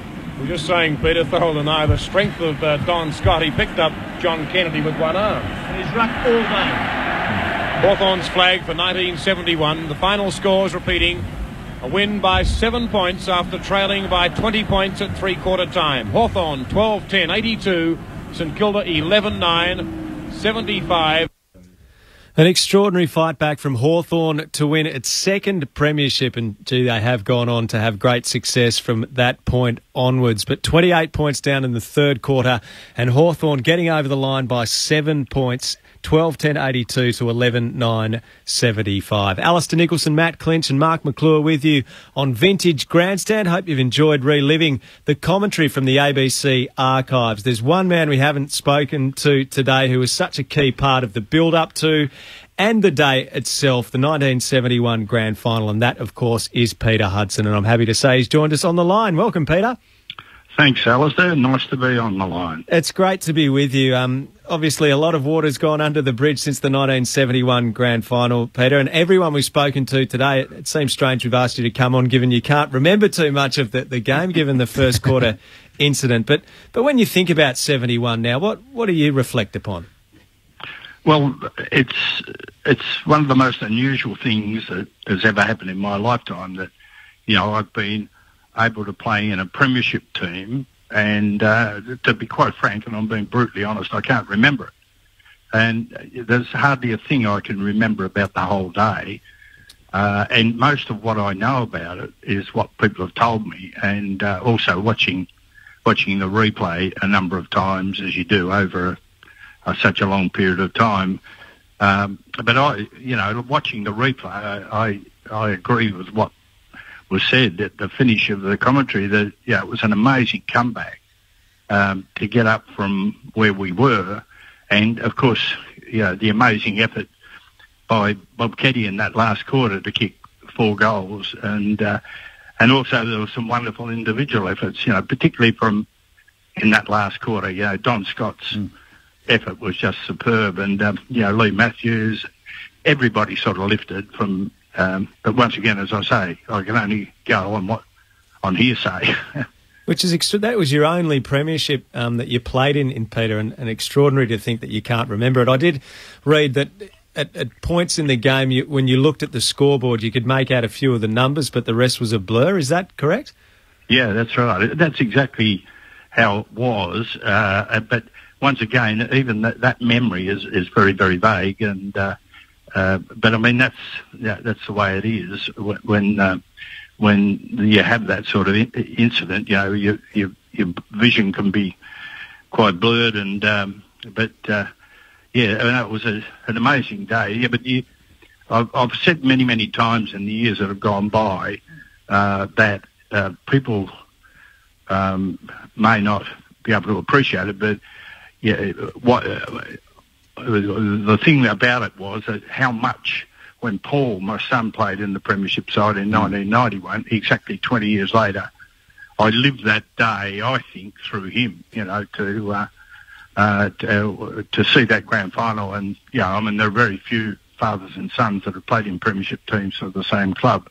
But it really hit home to me 20 years down the track when Paul played, what it must have been like back in 1971. Hutto, you had an incredible year as a football club. You finished on top of the ladder, win 19 games, your percentage is 153. It's extraordinary how good a team you were. And the next best was St Kilda with 140 percentage and 16 games. So you're 3 games ahead, and you struggled almost to get over the line. It was a pretty tough match, and we all understand that. But you must be really proud of what you achieved as well, with 150 goals. Yeah, well, Mark, it was... the build-up, when I look back on it, you can appreciate the build-up to a grand final, but to have the build-up to a grand final like that and then be 3 goals off the record, and I saw a terrible lot of Bob Pratt in that week. Because, and a good man too.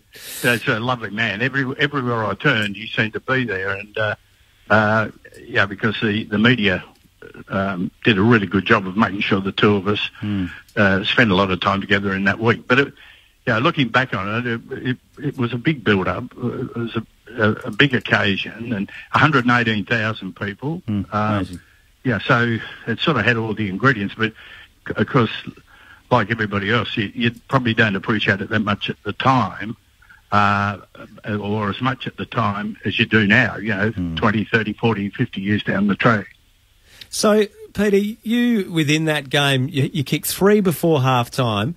You'd kicked 26 goals in 3 games against St Kilda that season. So everyone thought you were going to break the record, and you looked on track at half-time. And I know you can't remember exactly what took place in the game, but when you look back at the footage of it, can you believe that you actually weren't able to break the record given the circumstances, the hand pass from Keddy, that where you did kick the goal and then it had to be brought back? There's the Barry Lawrence smother on the mark. You had a couple of other very good opportunities as well. When you watch that back, sort of what goes through your mind? Look, I can't ever remember kicking into the man on the mark apart from that time.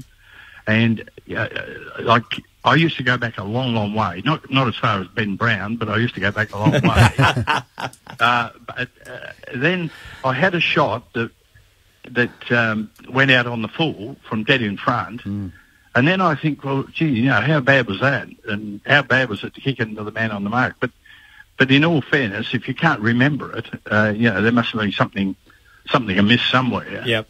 You know, but the old karma train, you know, the fact that I couldn't perform at that level made it that Bob Ketty went to full forward and almost won the game off his own boot. Can I say this to you? Would you prefer to win the game and kick 150 and not break the record, or would you prefer to lose a game and kick 151? That's a pointed question. Mate, well, it's a very easy answer, mate. Yes, it is. Yeah. No, look, I've thought about it a lot over the years. Yeah, I actually went to Bob Pratt's funeral, and it hit me like a ton of bricks at the funeral that how good it was that that I could equal it. Like, who wouldn't want to be bracketed with Bob Pratt? As, you know, if there are only two people that have kicked 150 goals, who wouldn't want to be bracketed with Bob Pratt? That's the way I looked at it. But as I say, it probably hit me that day like a ton of bricks that I was glad I didn't break it, because he went to his grave holding the record, and I had the great honour of holding it jointly with him. And, you know, I mean, in a funny sort of way, I know it's a different kettle of fish altogether, but it also came home to roost when Mark Taylor did what he did. Yeah, that came to my mind a second ago. Yeah, and let's face it, Bob Pratt deserved to have that record because he played less games than I did. And as I say, you know, it's just such an honour to share it with him. Peter Hudson's with us on Vintage Grandstand. Peter, it's Matt Clinch here. You kicked 100 goals in 4 consecutive seasons between 1968 and 1971, and then in 1977 went to keep the ton once more. It seems remarkable in today's era. What was the key to your success during that period? Well, for a good period of that period, it didn't hurt that John Kennedy came up with a game plan where everybody pushed up the ground and left me one out with the full bag.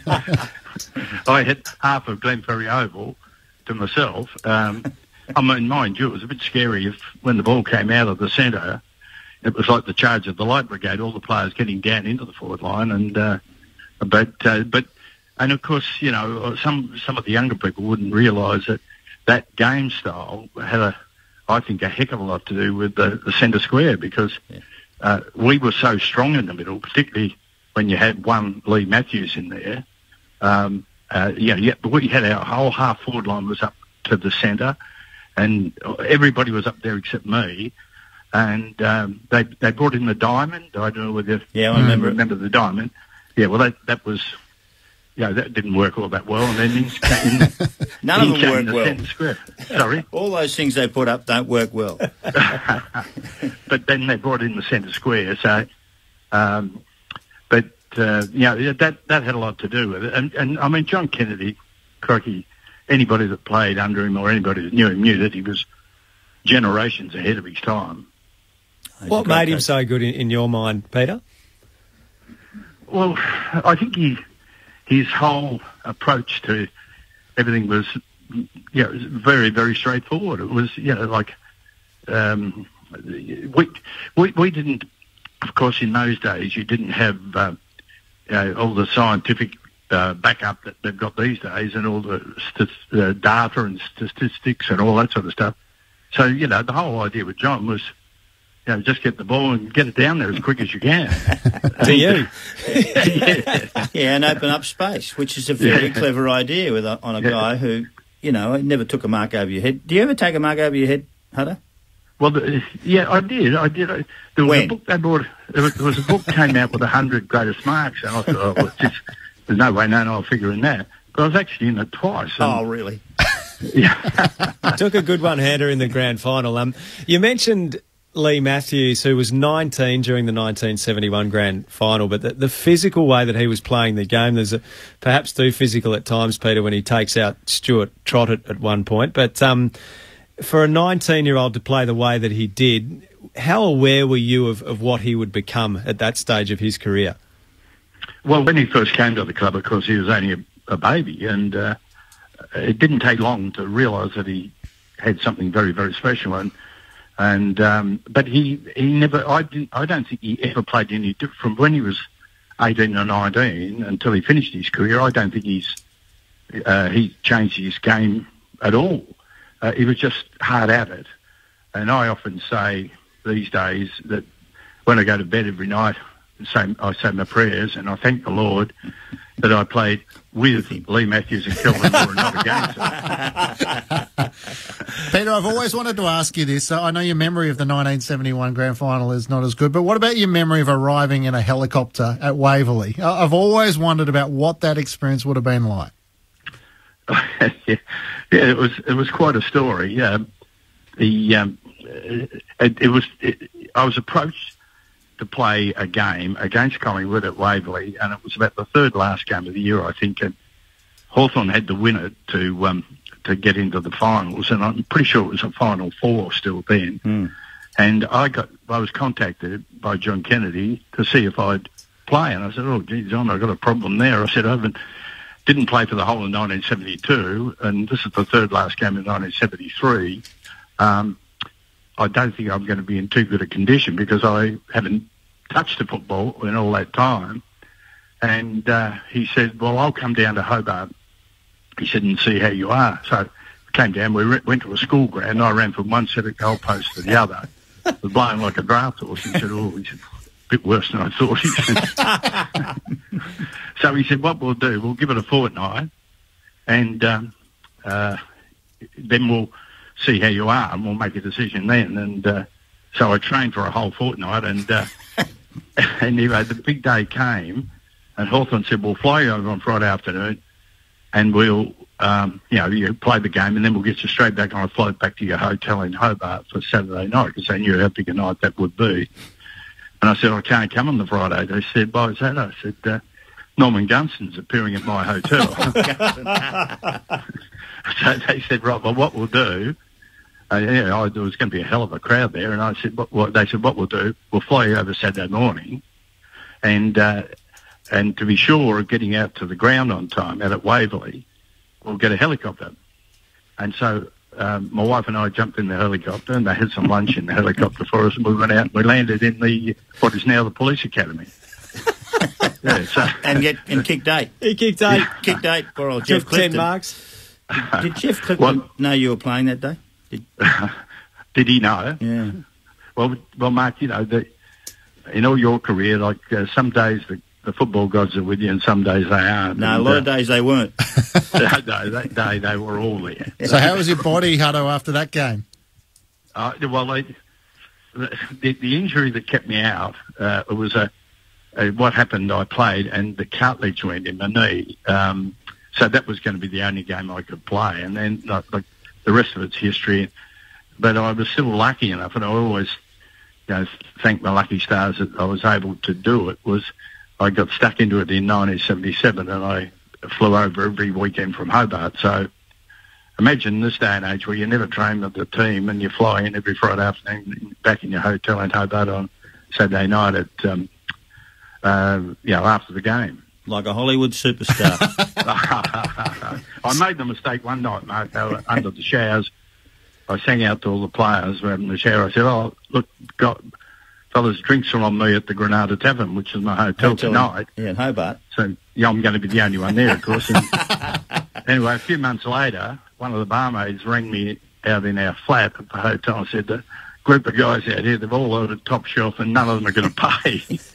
They've all come to Hobart for some reason and took me up on it. Who was you said Norman Gunston there, but your venue in Hobart was famous for the acts that you had, Peter, performing there. Who would you say was the most famous band or performer you had during that period? Oh, well, we had the biggest room in Hobart, Alistair, and so when the bands came down, we got there, they came to our hotel, and we had a lot of the big acts when they came down. Billy Connolly appeared there one night. Wow. And of course, Norman Gunston, Ernie Sigley and Denise. And we had Joe Joseph and the Falcons, that band. The best the best act that we ever had in the hotel, in my opinion, was Little River Band when they came down. Yeah, that was sensational. But all those sorts of acts that came down. We had Paul Hogan. He's there. Yeah. Delvine. Yeah, no, not Delvine, just Paul. Yeah.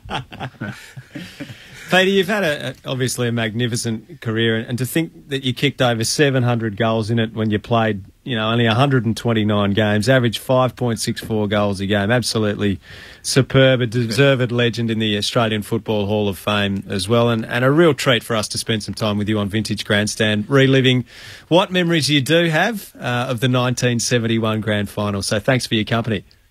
It's been a pleasure. Well done, Pete. Good job. Peter Hudson there talking to us on Vintage Grandstander. Whenever I hear his voice, he's got such a voice that as soon as you hear it, you know who it is, and I just cannot stop listening to him. He's such a fascinating character in football. When you think that he went back and kicked over 200 goals in a season with Glenorchy as well in the Tassie Footy League, what a player. I'll never forget the day they flew him over. I remember watching on TV, and I'd finished playing, I'd gone back home, and they showed it on TV, and I think it might have been on the Winners and all those sorts of things as well, and I've gone, have a look at him. He's overweight. He waddled around, and I tell you, it was incredible. He waddled around, and he all of a sudden, bang, it'd land in his arms, and you go, oh, I'm lucky again, This is how it works. He's an amazing player. We've had a little bit of fun, and some of the stories that have come, we hope you enjoyed it as much as we did reliving it to you. We might come back next Saturday and have another crack at it. What do you reckon, Al? Let's go and have a look on the shelves, Clinchy. It's the 1971 Grand Final.